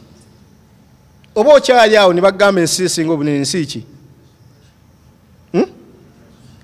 Russia yesinga nga tugendedde ku kikadde ng'ekyali USSR ekipya ekiriwo China yekola ki yesinga obunene katogera n'otutu ne bagamba nti ensi 2 bino tubireeta osobola okusika ekifaananyi ky'obugazi bw'ebitonde bya Allah byatonda n'obuyinza bwe nekye twagalamu kyeki ensi bbiri ne bakwata abantu abali mu China ne bakwata abantu abali mu India ne babateeka ku saidi eri basinga ensi yonna omuwendo wakalese bulungi as per now bagita batya United Nations etegeeza nti ensi ina 7 billion omuwendo gw'abantu kalese bulungi 7 billion, half of it is constructed by only 2 China naki na Buyindi. Nekisinga okwewuunyisa ensi bw'ebeera nga Allah yagitonda katugeze nti eriwa 100%. Olukalo olwo naffe ne lutuliko ogassa olw'ama America gatta zonna the 7 continents bw'ozigatta zikola 30% ku mazzi Allah ge yatuwa ki ku nsi. Ekifaananyi mukisika baganda bange mu mbeera efaanangana kwe batyo bwe bakugamba nti malayika zisitudde arushi ya Allah ekitonde ekisembayo okuba ekinene ng'ozzo n'olaba ensi yo gye muliko n'olaba earth gye muliko titena kyeri ku buli obula Allah bwe yatondawo tena kyeri ku njuba ku mwezi ebyo n'ogenda okubigatta ngo biddayo kulaga nti bitono ku arushian abamanyi ne bakubuuza ekibuuzo ekitaliko ansa abaffe oyo agiriko yenkanaki wakalese bulungi kati oyo Allah ekifaananyi kyoyinza okufuna ekitono ekikutegeeza nti kwatudde obutuuzi obugazi bwabwe tutegedde ki ekifaananyi ekitono kyetuyinza okufuka bale tufunye ekifaananyi kituufu watuli bumu naye ekibuzo kigamba yoyo Allah agiriko mu bugazi bwe ne mu bunene bwe alagira nze naawe ne tumuddamu wakalese bulungi mune bamugamba nti omusiraamu bamugamba Nabi Muhammad sallallahu alaihi wasallam yagamba bwa naga nti mumbuli ebyamagezi wakalese bulungi manyi tugenda tukole ebintu ng'okiranga ekitono nabbi ayogedde oli mu kusaba byamagezi oyaga tutegeeza ebyayogera si byamagezi eno ensi eri ebaddeko abantu mu Qur'ani Allah yabawogerako bagamba Allah bagamba nabbi Allah gwe abasinikidde bamugamba nti owange gwe kakati tukusaba buno obubaka butwalire Allah in kana hadha huwa alhaq min indik mugambe Allah gano wegabanga ge mazima agasibuka gyali fa amtir alayna hijarata min as-sama mugambe atutonyeseeko enkuba nga ya mayinja fe tujemi bwegabanga no ge mazima katusaba nkuba ene y'amazzi tetukyajagala kubanga olabe ne y'amazzi wali uddeyo omuntu ayogera ekigambo ekinene sibe kiri enkuba etonya butonya awamu n'ekyo nga nabbi atukakasa enkuba buli etonya biba byengera mu butamanya waffe n'okumanya kwaffe gwe manya nti Allah sizze emikisa n'emirembe ku nsi mu kumanya kwaffe n'obutakola ki naye tujeevumu omuntu n'avaamu ekigambo kinene ekyegeere naga nti Mungu aliyanga amazzi ge gatolokako obutolusi atwagaza ki ekyegeere ejju yatutidde emirimu gyaffe atongedde ne leero ate nga mukambu muzibu eyo y'amazzi yetuyombesa ne Allah lwagirese mu bungi era etukosa siwe kiri ese okusaanukira ekyalo amayumba ne mulibanga n'obusole temukyabulaba naye bagamba Mungu nti fa'amtiru alayna hijarata min as-sama tukoye enkuba y'amazzi twagala y'amayinja yaga nti naye tuyinza okuba tusabye ekitono neddala mu butuufu ekyo kitono ekyo kyokka kiraga obujeemu bwaffe ng'abantu saba Allah tutaasa okubeera mu bajeemu ne bagamba nti naye mugambe awiitina biadhabin alim tuyinza okuba ffe tusabye ekibonerezo kitono nnyo mugambe atufunire ekibonerezo ekyalaba nga kinene kyaba atuleetera kuba tuli bumu abo yeffe abantu kibala omusomesa nga omu yaŋŋamba nti omuntu wagamba nga ava mu maaso kola ki kubanga omuntu munne yagamba ebyo Mungu kibala abantu basooka balabula so sitanja kutta so sitanyaga okwefuula wakabi nkeera mubeera ku kabuli nga muga omusajja yamugambye nja kutta namugamba nti gikola kyoyokola kitegeere naye nga yasoose mugamba kati abo be bagamba edda Mungu tuwakana buwakanye tuwangana omuntu ajja nagamba nti sula nze nva mu maaso omutima gwange gwafa dda ngoli mu kumugamba nkola kyonkola ninga gayi nti omutima gwakola ki yekakasizzaako obufu bw'omutima naye ng'okyawakana. Saba Allah atugonze emitima. Agambe nti wattafawut hunaka fi nawahi kathira, okwawukana kw'emitendera mu jjana eri ategeeza mu bulamu bw'oluvannyuma kujjira mu mitendera mingi. Minha ala sabili lmithal lalhisal, mujjo tusobola okuleeterako ebyokulabirako so si mu kumalayo oba okubunyisa. Agamba nti arbaatul majal, bwawa emitendera ena nga gigenda tuviirako abantu okwawukana nga tumaze okufuna omukisa gw'okuyingizibwa ejjana. Tusaba Allah gituwe n'abantu baffe. Esooka suratu inqidaau yawma alqiyama, kwe kufuna obwangu bw'okuba nti omuntu ayisibwa mu bbaliro. Sahaba wa nabbi sallallahu alaihi wasallam ayitibwa Uthman ibn Affan radiyallahu anhu, yali wakusatu mu bakulembeze b'obusiraamu oluvannyuma lw'okufa ku Makka nabiyuna Muhammad sallallahu alaihi wasallam. Ebyafaayo bya bimwogerako nabbi yayina sahaba yayina ekirevu nga kikoma ku kundi. Kalese bulungi kumwali yali ku muntu ayina sunna eyo mutubuliye tulya bubi kiki. Alhamdulillah nali mulabiyeko naye mbutuufu bw'omulaba anyumirwa otunuulira oba kategeese bulungi. Omuntu okuba n'ekirevu nga ssebo kikoma ku kundi si kitono. Naye nabbi bwe yabeeranga ne baswahaba be nga abasomesa ejjana, abasomesa ku muliro, baakaabanga ng'abantu batunya Uthman nga tavaamu zziga. Ne buli we yayitanga ku kabuli oba ne baziika yakaabanga ekirevu ekyo ne kitoba nga ne bw'okinyira kivaamu amazzi. Baswahaba abamu ne bamubuuza, naye ggwe lwaki we bwe tuba mu maaso ga nabbi nayogera ku jjana n'omuliro tulina kyovaamu naye wotandika bwe tujja wano okaaba ekisusse kiba kitegeeza bo wano tebakaabirawo oba kategeese bulungi, kubanga baali badde tebamulaba nti ate wano wawa enkizo wano mu kukabako ono, kitegeeza ye akaabirwa wano yali takola ki. Kyenjagaddemu ye ansa gye yabaddamu, yabagamba nti ku lw'ensonga nti wano awwalul manazil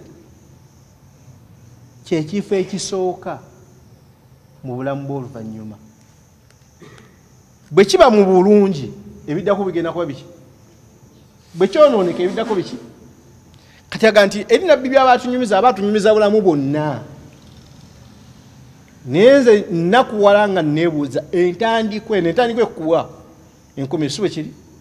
Kati agamba nti nebuuza kigenda kuba kitya gyendi nga maze okuyingizibwa wano.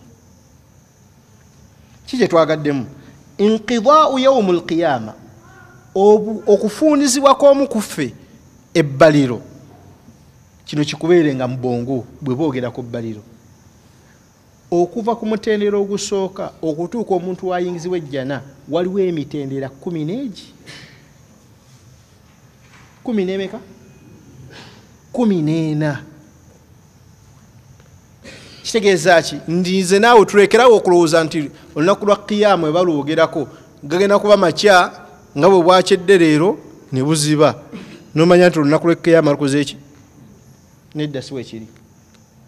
Okusooka kwa byonna olunaku lwennyini mu bujulizi obumu mu Qur'an n'obwajjira mu hadith butegeeza nti luyina obuwanvu bwa myaka 1000. Kitegeeza nti wetubalya ku mbali y'abazungu tuli mu 2023 kitegeeza twakawangalya ennaku 2 ku lunaku lwa qiyama mu mbala yaffe ey'okunsi. Wakategeese bulungi. Naye mu bo waliwo abantu bajja okuwangalyawo nga bawangalyawo myezi. Saba Allah atuteeke mu bayita sari'ul hisab, abo olubalo olwangu. Kubanga mu hadithi eva ku Aisha radiyallahu anha nabbi sallam agamba nti man nuqisha udhib, buli yenna gwe banaabuuza 4 gwe banaakunya ku lunaku lwa qiyama ateeka okubonerezebwa. Oba kaleese bulungi. Naye nga gwe teebereza okubuuza 4 n'akataano ng'oli mu bantu abawangalira ku nsi emyaka 30, naye ng'ensi eriko abantu abawangalira ku nsi kuno emyaka 1000. Naye gwe emyaka ya 3 bakubuuza 4 n'akataano mu mbeera efaananako bwetyo egenda okuba enzibu so Allah gitugondeze naye kyetwagaddemu amarhala gali emitendera 14 omuntu otuuke ku mutendera ogusembayo ogwo 13 gwe mutendera guli bayina sirata gwe guli makati g'okuyisibwa ku sirata li katuluyita olutindo Allah lwayiteeka ku jahannam mu bumpimpi tetugenda dogera ku ningi twagaddeko bwe tululisomoka wetuti nga tugenda ku mutendera ogusembayo ogwe-13 oguyitibwa ki alqantara mu bumpimpi gye tuyinza okuyita saluuni yaki y'okukiyama waliyo saluuni kikyetutegeeza ne saluuni omuntu gyajja okwerongoosezaako tuwangaya mu bulamu bw'ensi eno nga olina by'owulira ntutebenkedde nabyo naye nga Allah yabikuwa si bwe kiri pakyakulabirako kati nga nze Allah yampaka weke sitebenkedde naye kitegeere kati waliyo awo akafaako bakayita kantara nabbi akoogerako ffenna bwe tuli kayingizibwamu gwe kyowulya nga tekyatereera awo wekitereezebwa ogenda okuyingira mu jjana nga ddala naawe ova muki kati olaba sosita wuuyo ali mukutakulabya butabirina kitegeere kani ayinza okwayagala afune kuki awo ogenda okufunira omukisa ogwo ogambe nti Mungu wano wabulamu pakyakulabirako obanga oli wano tekikukosa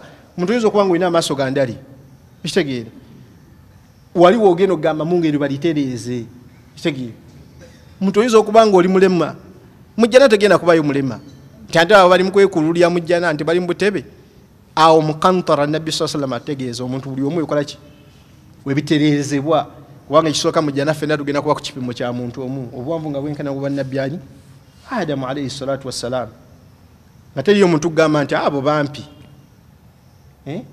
kati ffenna nga tuli ku kipimo kyekimu naye kyetwagaddemu egy'emitendera si mitono tetugenda gyogerako n'emiwanvu abanaafuna omukisa egi gyonna Allah ng'agibayisaamu mu mbeera yakola ki sari'ul hisab olubala oluki olwangu kubanga olubala olwangu bategeeza abamanyi lugenda kuba mu mbeera etya manyi mulabyeko obulamu bubeerawo ku nsi wali omuntu tubulabe mu kibiina wali omuzadde oba omusomesa ayinza okuyita omuyizi naga nti gundi Hussein jangu n'atuna ku pepayo agenda okulaba nga oli mu 99 n'agamba nti 10 kyakulemedde kigenda takubuuza ne kyakubiri naawe n'obeera noga nti erinnya lyange we bampitira ya rabbi nanawe buli otula ku pepayo tezirina we zikyukira kitegeere olabako 1-0 ng'oyagalako 0 eyokubiri naye ng'okasa terina gyekola ki kati awo omuntu ng'oli mu bbaliro ogamba nti audhu billah olinze bakuyite naye ng'okasa we bakuyitira gikoze ki giwunye kati abantu Allah banaafuna omukisa ogwo nga babayitako obuyisi mu mbeera yakukola ki kubaaniriza nakuba kituyinza okuyita congratulation okitegeera tusaba Allah ateeke mu abo bakuyita buyisi ng'okola ki wadde wali mu bagenda okuyingizibwa mu jjana abookubiri waddarajaati n'emitendera emitendera gimanyiddwa nga tujogeddeko mu hadithi nabbi gyatugambye ejjana n'emitendera 10 n'egyo gyonna giriko bannanyinigyo n'okusinziira bwe twafaayo nga walaba mu hadithi emu nabiyuna Muhammad sallallahu alaihi wasallam yategeeza nti mazima mu jjana ejjana ina 120 swaf ina lines oba emyali lines z'abantu b'omu jjana ziri 10 mu ameka nabbi n'agamba nti 8 ku zo za umma ye wakadese bulungi okuva ku nabbi Adamu ne bannabbi abali awo n'abatuma abali awo makkati abawerera ddala emitwalo 12 okutuusa ku nabbi Isa asembayo okudda ku nabbi Muhammad abo bonna balinako layinza 40 kati fe abannabbi Muhammad sallallahu alaihi wasallam tulinako layinzi mmeka naye ekibuzo kigamba kweza ekinana abamanya mbogere ekigambo kinakuwaza bagamba nti buli omu akafuuke ku layini ezo ke kafuuku mu jjuma kati nozo ofuba mu mbulaba mu jjuma si bwe kiri abamu tuyinza okubanga lubeerera fe ababeera mu ngatto okateese bulungi ebintu byewuunyisa ate nga bwe bulamu bw'omuntu okumanya ebintu byewuunyisa omuntu akeera mu masijidi afudde ensonda naye nga ate akedde si bwe kiri. Nyina omusiraamu mu masijidi emina ngenda saaza jjuma mbamba ayitako omusiraamu n'agamba munne n'agamba nti vaayo mu kkubo bayinza okunsonka empagi yange njala kwebakira mu jjuma.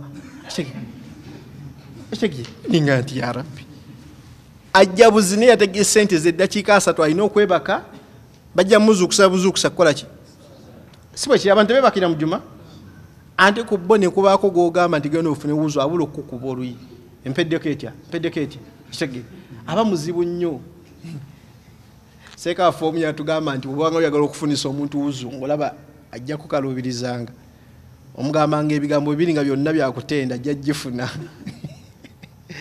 Yamugamba nti bw'omuzuukusa omugamba nti achachacha manyi kyotukoze genda ofune wuzu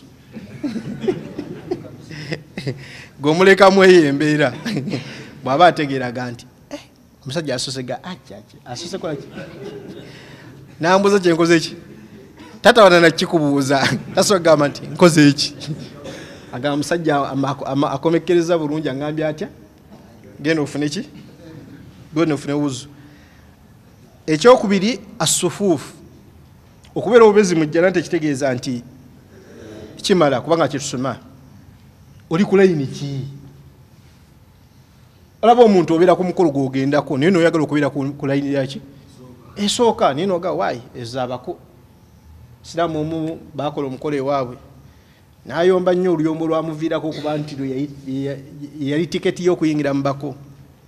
Yagamba odda tuli wano tukima amazzi tuteeka ebidaala emmere etuuse mutugamba eyabako amuga ati sirika jangu yingira ebintu ebimu olina kwekyanga bwekyanzi era bwatu nakola ki naye kyenjagadde muteebereza mu jjana layini zi 12 olaba jasidi zino ez'oku nsi ezibeerako obubeezi niwebeeremu ngeri ya musuululu ng'oli wa 12 wakaleese bulungi olya nga wooli oli wala si bwe kiri. Netebereza elayini eyo osuubira egenda kubeerako abantu bameka okuva eri okudda eno kubanga mu layini ezo zetugenda okubeeramu lwaki zoogerwa zetugenda okubeerangamu okuyimirira ku lunaku lw'ejjuma mu kaseera ejjuma we yabeererangawo buli lwakutaano mu jjuma mu kiseera ky'ejjuma tujja kuba mu layini ezo nga tugenda ku ki barakallahu fiikum ke kaseera ke tujja okulabirangamu Allah. Kaleese bulungi ekyebbeeyi ekisembayo mu jjana kyakukola ki kulaba ku Allah kijja kubeerangawo ddi buli luwiiki ate buli lwakutaano mu kiseera kyaki ky'ejjuma wadde nga amasaala gye gali era nga galiko obujulizi wali abalala bajja okufuna omukisa nga balaba Allah ku makya neki n'olweggulo. Kaleese bulungi okusinziira ku mirimu gyabwe gye baakola. Kaleese bulungi nga bw'olaba walillahi almathalu ala Allah yasinga okuba n'ekifaananyi ekisembayo wagune tukkiriza omusiraamu okuba ebifaananyi ebyokumpi okusobola okuba nga kyekifunika. Essaawa kati omukulembeze mu ggwanga lino baminisita bayinza okuba bamulaba lunaku lwatudde kabineti oba mumwezi erinayo lunaku ki lumu naye kati abaffe tubuuza abaana be bamulaba we batyo buli lunaku kati ewa Allah balibiraba Allah ku makya n'ogwe si baana be nebe baba bakola emirimu egyakola ki gyayagala nga ku makya bakeera wuwe bakeera wabalagidde ne bamulaba n'olweggulu ne baddamu ne bakola ki ne bamulaba ne banabajjumula ne bajja tusaba Allah ateeke mu balaggulo nalweggulu makya nalweggulu naye olaba n'ab'okujjuma bajja kuba beesiimi. Olaba omusiraamu ayinza okukuyombesa nga nti ffe tusaala n'omubuuza osaala buli lwakutaano Sheikh wallahi oli omuntu nga yeewaana mu kusaala naye ng'asala ki okumanya nti aba wabbeeyi era omusiraamu gwe nalaba nentya wallahi tuli bazibu omusiraamu kubanga tukimanyi ffenna nti wali abasiraamu nga mubulamu abasala swala emu oba bbiri swala ki ezo eza yidi si bwe kiri kubanga ogwo omuwendo gw'abasiraamu gwola ku yidi baba tebaasiramuse jjo babaayo naye nga bo bagamba mungu wewo tujja jjo wallahi tuli bazibu ngewa mungu bakiika jjo yidi zokka naye mu kujja ku yidi zaabwe omusiraamu omu gwe namulaba nga asala yidi baamukubira essimu n'agikwata mu khutuba n'agamba nti tuli mu kusaala yidi goliridda wankubya musaazo ntusaala asale yidi agamba omulala tosala nemanya nti kati ate oli yasusse olaba neki naye mana akatenda nti oli ate asusse gwe banenye obutasala yidi koona asala obusaze yidi alina kyeyamugamba sikyesawulye namugamba nti okakasa kanzije nakwata engatto ze nasituka kubanga yali eswala ya yidi tugimanyi sibe kiri eswala yesooka kutuba ekola ki yalabanga kutuba agamba nti imaamu mulese n'ebigambo bye kasita eswala nakoze eki nagisadde dda sibanga banange empise mu ssaawa zituyikumako tukuma kusanga bekitundu kyekyo abamanyi baawukanye ensaawa mwegatte engeri watali gwe sitawedde amuwakanya tugenderaawo wannadharu ila wajihi llahi alkarim omutendero gwokuna aguleese gwera gwe twogeddeko gwe mutenda gwokulaba ku kyenyi kya allah oba okulaba ku feesi ya allah aleese bulungi obulungi bwa allah tebwayogerwako nnyo najjayo ekyetaano wajjayo ekyetaano nakola ki namugamba nti zino serengenda zikuwa ngaozzeemu ekibuuzo eki netulinde ekibuuzo namugamba nti bw'oyogera amannya ga nabbi aga ng'otwala eki abaalo netugamba ono mugabi nagamba nti erisooka muhammadi nga terimanyiddwa naga nti twataddewo obukwakulizo ziwangambye ki nanga nti kiwedde leeta eryokubiri namutunuulira leba ti nanga nti eryokubiri sallallahu alaihi wasallam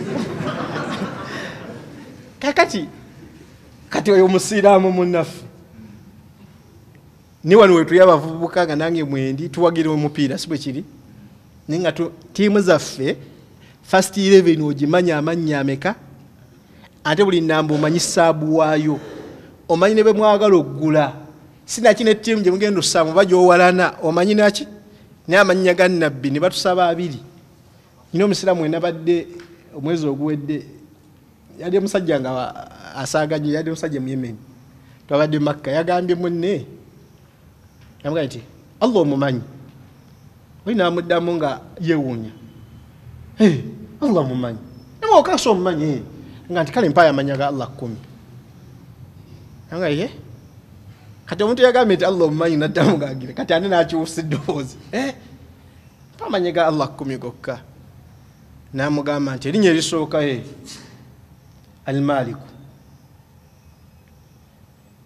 namugamba nti eryokubiri Allah kati tegera kati atandise kuteeba namugamba nti obuzaayo 8 namuga nti naseka munaga nekyasiza okunewesa omuntu yabulidde ku mannya ameka 2 nga yakogerako 2 onkyava amugamba nti arrahman nage nti arrahman arrahim almaliku namugamba ddala erinnya eddala yalese fenna twakututuse enseko yamugambye nti attauba omusajja alese nimanya gasuula kati sebo tujja gamana omuntu ndi ahafidhu mumutegedde omuntu agambe sallallahu alaihi wasallam hafidhu kitegeeza omuntu Allah gwabasaasidde so Allah ateekemu abantu mu njogere yakakati kitegeeza omuntu Allah gwabasaasidde n'akwata Qur'an mu mirembe gyasooka bayitibwa bamuyita hafidhu bamuyita hamalatul Qur'an omuntu akoze ki kubanga bo hafidhu kyategeezanga mukwasi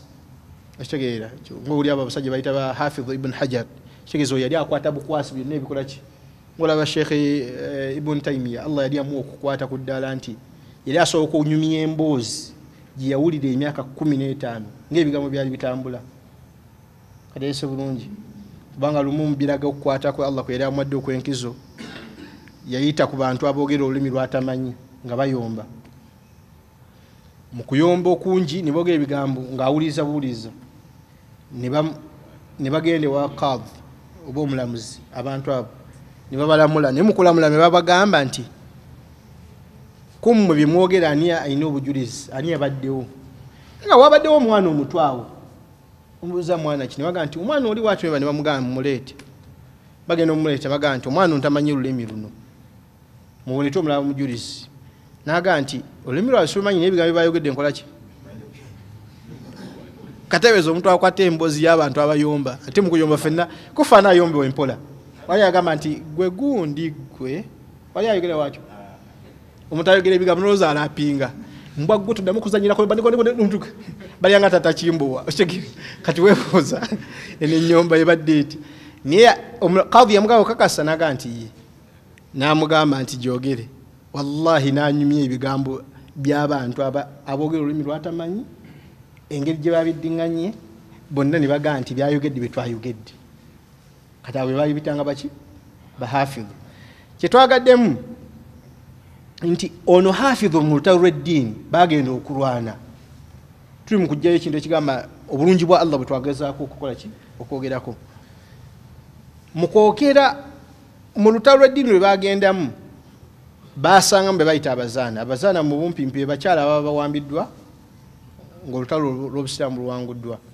abakyala baggibwayo ng'abazaana naye mu mateeka ga shariya gye tuyinza okuyita eminyago kagibe gy'abantu ba bintu tulagira ogikwata gwe byosanze n'obireetera omukulembeze waki ow'obusiraamu kati omukulembeze w'obusiraamu n'abigaba okusinziira nga bwakoze ki bwasazeewo yese bulungi kati bwe balwana bafunamu omuzaana omukyala era anyirira ennyo mu kunyirira okungi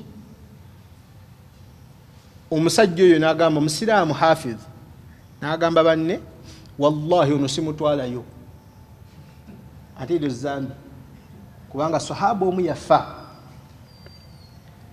mu kufa kwe basahaba abaaliwo ne bamulumirirwa ate nga bamumanyiiko bulungi kati ese bulungi ne bagamba nti wallahi musajja wa mujjana ne bamulamulako nabbi sallallahu alaihi wasallam n'avaamu ekigambo ekyaba nakuwaza nabbi n'abagamba nti abadde wa mujjana senga teyabba kikomo kya munyago kyeyesigaliza wakatese bulungi lutalo lwa ddiini eminyago mulina gireetera muki kalese bulungi kati ono yasigaza ekiki owa mukalabya bulungi kati ekyo ekikomo kyeyasigaza mu lutalo lw'eddiini lwe bawangula kegamba twalisuubidde nti just okubeera nti abadde mu jihadi kisanguddewo biki naye mu jihadi mwakoledde ki ensobi naye nabbi n'agibalaga nti eyo egenda muleetera ebizibu mu bbaliro kati ono alayidde agamba nti ono omukyala sikola ki simutwalayo amiru asalawo byasalawo naye ontamubalira mu biki mu byagaba naye ngaekimwogeza ekyo bulungi bwa mukazi bagenda ogire bati bagambye nti abaali ababali bamwetaaga nabo ne bamuloopayo bagamba musajja gundi aganidde gundi kyaba bagamba nti temufaayo amusigaze ekyo amiru wakikola aba akwanguyiriza kitegeeza akusanguddeko ki omusango nekye twagaddemu kyekino omukyala n'avaamu ekigambo nanga nti mwenna tekuliko agenda kunfuna okujjako ng'akoze kyemugamba none yali amwesigalizza n'awulira nga katika obuzibu buzze katonda agenda tuteerawo wakaki ako kwakkulizo omukyala n'avaamu akakkulizo n'amugamba nti omusajja n'amugamba yogera akakwakulizo n'amugamba nti kummwe ayagala okubeera nti yeesanyusa nange akakwakulizo kali kamu ateeka okuva mu busiraamu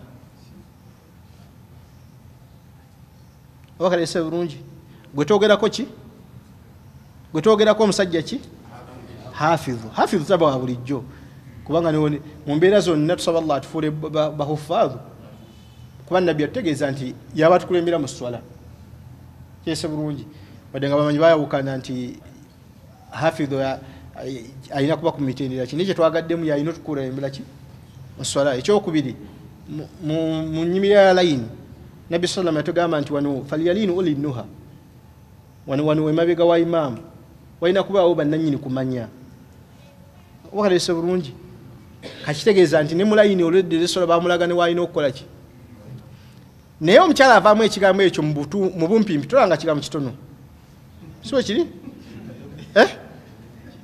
barakallahu fiku mu bunene bw'ekigambo omusajja yavaamu ekigambo yagamba banne agamba nti mumundekere muddeyo n'ensonga muzindekere nga kikyategeeza nti omukazi mu kakwakulizo kaleese nze mumpe buwikadde bongo omuntu oyinza okulowooza nti ojja kukola ddaawa si bwe kiri ekyo ngayo kikakasa ayinza okuba nga nomumasigi taliwo naye nkakasa naye omusiraamu gomanyi ng'afumba ewesi musiraamu si bwe kiri naye nga byonna agamba nti nze abakyala bambula ayogera ebyo byonnyini mukakafu nti abasiraamu gye bali tebannamubula n'atakoma ku ekyo naga nti inshallah ajja kusiramuka si bwe bagamba nimba muli awo ng'afudde tasiramuse waliyadhu billah sallah ataasa embeera eyo naye mu mbeera ezo omusajja abagamba mundekere nja kukola ki nja mukolako ddaawa ne batuuka okuba nti ejje ly'obusiraamu lyaddayo n'eminyago ng'ekitundu kimaze okuwambibwa ne kiteekebwamu obukulembeze bw'obusiraamu ne bamulekayo bwe bagenda banne bakomawo ku kitundu kino be yali nabo mu lutalo ne bajja nga babuuza nti gundi hafidh gundi aliddawa ne bamusinkagana bagenda omusanga nga yava mu busiraamu wakayese bulungi abakazi b'amaanyi mu bikemu ebikwatagana n'obulamu bw'ensi naye mu bumpimpi yava mu busiraamu hafidhu kati tobuuza musiraamu yasiramusi kubanga hafidhu taba musiraamu yakoze ki ava mu busiraamu banne bamusanga bamugamba nti abaffe Qur'ani yo yaragawa at least mwali baddimu aya ezikujjukiza obuki nayogera ekigambo ekinakuwaza nabaga nti wallahi Qur'ani yonna yasangukamu okujjako aya egi eganya okusangukamu ne buli neebaka kegamanjiraba ne bamubuuza nti aya kyeyo ekyafayo ekituufu kiri mu kitabo kya Ibn Kathir al-Bidaya wan-Nihaya n'agamba nti aya egamba nti rubama yawaddu alladhina kafaru law kanu muslimin kyaddaaki lujja kutya nga buli yenna yali omukafiiri yeegomba nti senga yali musiraamu oba kaleese bulungi wallahi lujja kutya nga President Museveni obukulembeze bwabaddemu ebitiibwa n'obuyinza bwabaddemu emyaka 4 bwana batafudde musiraamu nga wallahi kyeyeegomba wakaleese bulungi kobeere nga Allah yaggezesa otebenkeranga nakyo n'obeera nga wakiri wadde oli musiraamu abasiraamu bannaabwe abasiraamu banno nga bakunyooma omusiraamu gugolaba ku masjidi nti ali awo wansi mu bulamu bwa wansi asabiriza talabikako kitegeera naye nga alina shahada gwegolaba nti ku nsi nti Biden Queen wa Bungereza Museveni wallahi bali egomba okuba omusiraamu oyo oba kaleese bulungi ekyo Allah yakyogera olwo lunaku gye luli naye tusaba Allah lukye nga ddala ffe tuli basiraamu kyetwagaddemu abaffe osuubira obulungi bw'omukazi oyo bwali butya oba kaleese bulungi sekagamya dda mboko eba kifaalu so sita tuli bumu obulungi obuviirako okuwabya omuntu nga hafidhu natagoma kukyakuba hafidhu nga mujahidu balangirira obulangirizi olutalo abantu ne bakyuka olabagamba obugambi bulungi bwansi tugenda kulongoosa myala abantu ne beebuzaabuza ku lunaku olwo naye olunaku lwe bagambye nti wali okufa gonojja ate notuuka okuba nga ozze Allah naggeesa n'ekigezo ekyo ekyokubiri tunulira obulungi bw'ensi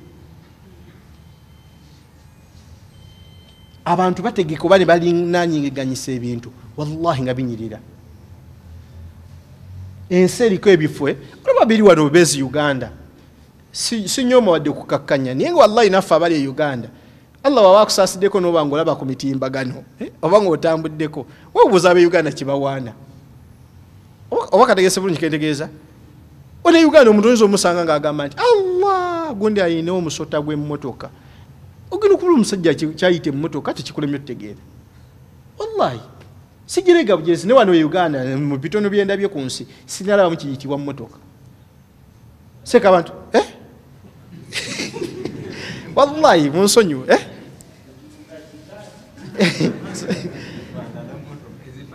wallahi sijja balimba seka Shafic Uganda tulina emmotoka wallahi seka ogenda bugenzi Saudi oba Dubai oba nolabulabi ku nsi za America nga basai bayine muruka nga ya biragiro gokimanyi twalyemu abantu bayine muruka nga eri ngeri kugundi baki kusimu najiragira neva mu garage nejja neoga nti nejja neyita yokka kati seka yeweyitukire Uganda masala kyago kati bo balibera kuki kati ono musajja asinga obugaga mu nsi Elon Musk ana ziyalesezo zibayito bakyera nazo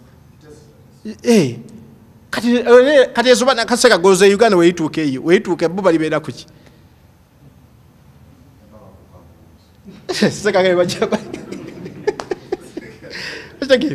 wallahi abantu bayina ebintu bwegaba amayumba wantuberera ennyumba omuntu nolowooza nti ng'otuuka ku nnyumba bakikomero yise kololo n'olabira ddala nga bazimba nye Allah bwakutuusaako obutuusi nagenda ku mu kibuga bayita Abu Dhabi eki Dubai ekya UAE kyekibuga kyabwe kisingamu abagaggo baki wallahi oyite oyise ku kikomera kya muntu si tayimbalangira ng'ekikomera kiweza mayiro kuva wano paka bwayise ku bitaala ekyo kikomera kya muntu katobuuza biri munda kuba kirese bulungi nagendako mu kibuga ekikulu bakiyita Riyadh ekya Saudi Arabia ne tuyita ku kikomera ekirimu olubiri lwa kabaka okujjukira otandika okwagala okibala twatambula mayiro za 2 kuva wano paka bombu olubiri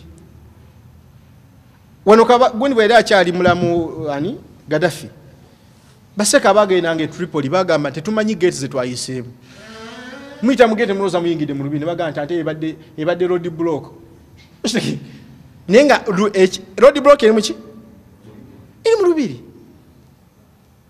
bona ennyumba ina swimming pool tugitenda oshegera bali kye batenda swimming pool mu nyumba yozo ziri side meka ziri mu meka ziriwa omuntu abeera nga niwabibuliriwe nga bwafuluma ku balkoni walina okubawo ka swimming pool oba bitegeese byenjogera ekyo kisenge era mwali ogwa nnyumba wane Uganda mu nyumba nyinamu ennyumba ne Uganda gyentenda ya musiraamu munnaffe sijja jjogera n'eri muyenga kasozi bakayita tanke eri musiraamu yokka gye ennyumba gye naakalaba nti atiisa erina ebintu ebyewuunyisa eri Uganda wano erinako basket court ainako fish pod aina wagenda nagirayo bati ainamu n'enkima yazijja Brazil aziyita nazigamba nti amisa zze mumuziniremu nezizinaga nti mumuyite erinnya wallahi musiraamu naffe simujja mugera kuba tuli kugundi kwegayeka gwe nakalaba nti yategeera nti wano Uganda tulina nnyumba nagamba kanfune kuki yani negundi we yajja Queen wa Bungereza mu kyoga mu 2008 wera agenda osula naye kyagandisa kimu kyokka ng'eri kasozi kwegamba senga bagala kuba wasuze bakusokola ki munda najingirako okugenda nti kumwali gwa kubiri madala gandabirwamu utoka n'okutya n'oga nti leka ngenda kuyita mu kitegeera ng'otambula ninga ye bwatu bategese mwaliro kugwambuka ki kaki kyenjagala okulaga nti edduniya eriko ebirungi naye naffe tutenda ebirungi nga tetunabiraba wakirese bulungi nga gowulira owa ebikusebenkeza omuntu agenda bugenzi wano kwotereza Uganda nazitenda niwe olaba ku nsi kwotereza ensi nyina omusiraamu omusijja muga twagenda naye kuwumula n'abasula mu woteri eyokubiri bagita Fairmont Saudi Makka erimu woteri 3 ezisinga okubeeza ebbeeyi Tawhid Raffles neyo Fairmont niye asula mu buliri naga nti wallahi sikakasa twali obusinga buno mujja ku duniya okitegeera kubanga ekisinga okwewuunyisa ku ye kyeyagira yateekawo kakyayike nga kookya naga nti wallahi kanziira mbuwumulamu we batimwe niye bakasubuyi nemuyitako naye yadde yataddewo kakyayi kawole akoleki naga nti obuzibu bwonna buliri naga nti nkakasizza seebakangako byeyogera mungu yabimanyi oshege omuntu atambula butambuzi nyina omusiraamu twabadde mu mwezi ogwedde twali tugenda ennyonyi nejjula bwejjula ne bamuwa omukisa ogugenda mu kibayita ki first class kubanga abantu beera mu nnyonyi nawe ne tutula ffene nga tutebenkera era n'onyumiza ne banno nadde mu nnyonyi naye nga olina babadde nabo mu nnyonyi nga bayinza okukubuuza ddala wabadde mu nnyonyi naye nga mubadde mu nnyonyi naye nga munaakubuuza ddala gwobaddewa naye kyenjagaddemu yatutendedde kye bayita business class naye ebigambo bisatu byenjagaddemu byeyogedde nga bisi bya bulijjo. Yatugambye nga tugenda okulya naga nti munfunire consultant mubuuze emmere gye nalidde mu nnyonyi eri njigatte n'eno gye mugenda okulya nemuga totumanyiira naga nti wallahi baleese emmere bwe dessert buno obw'okusooka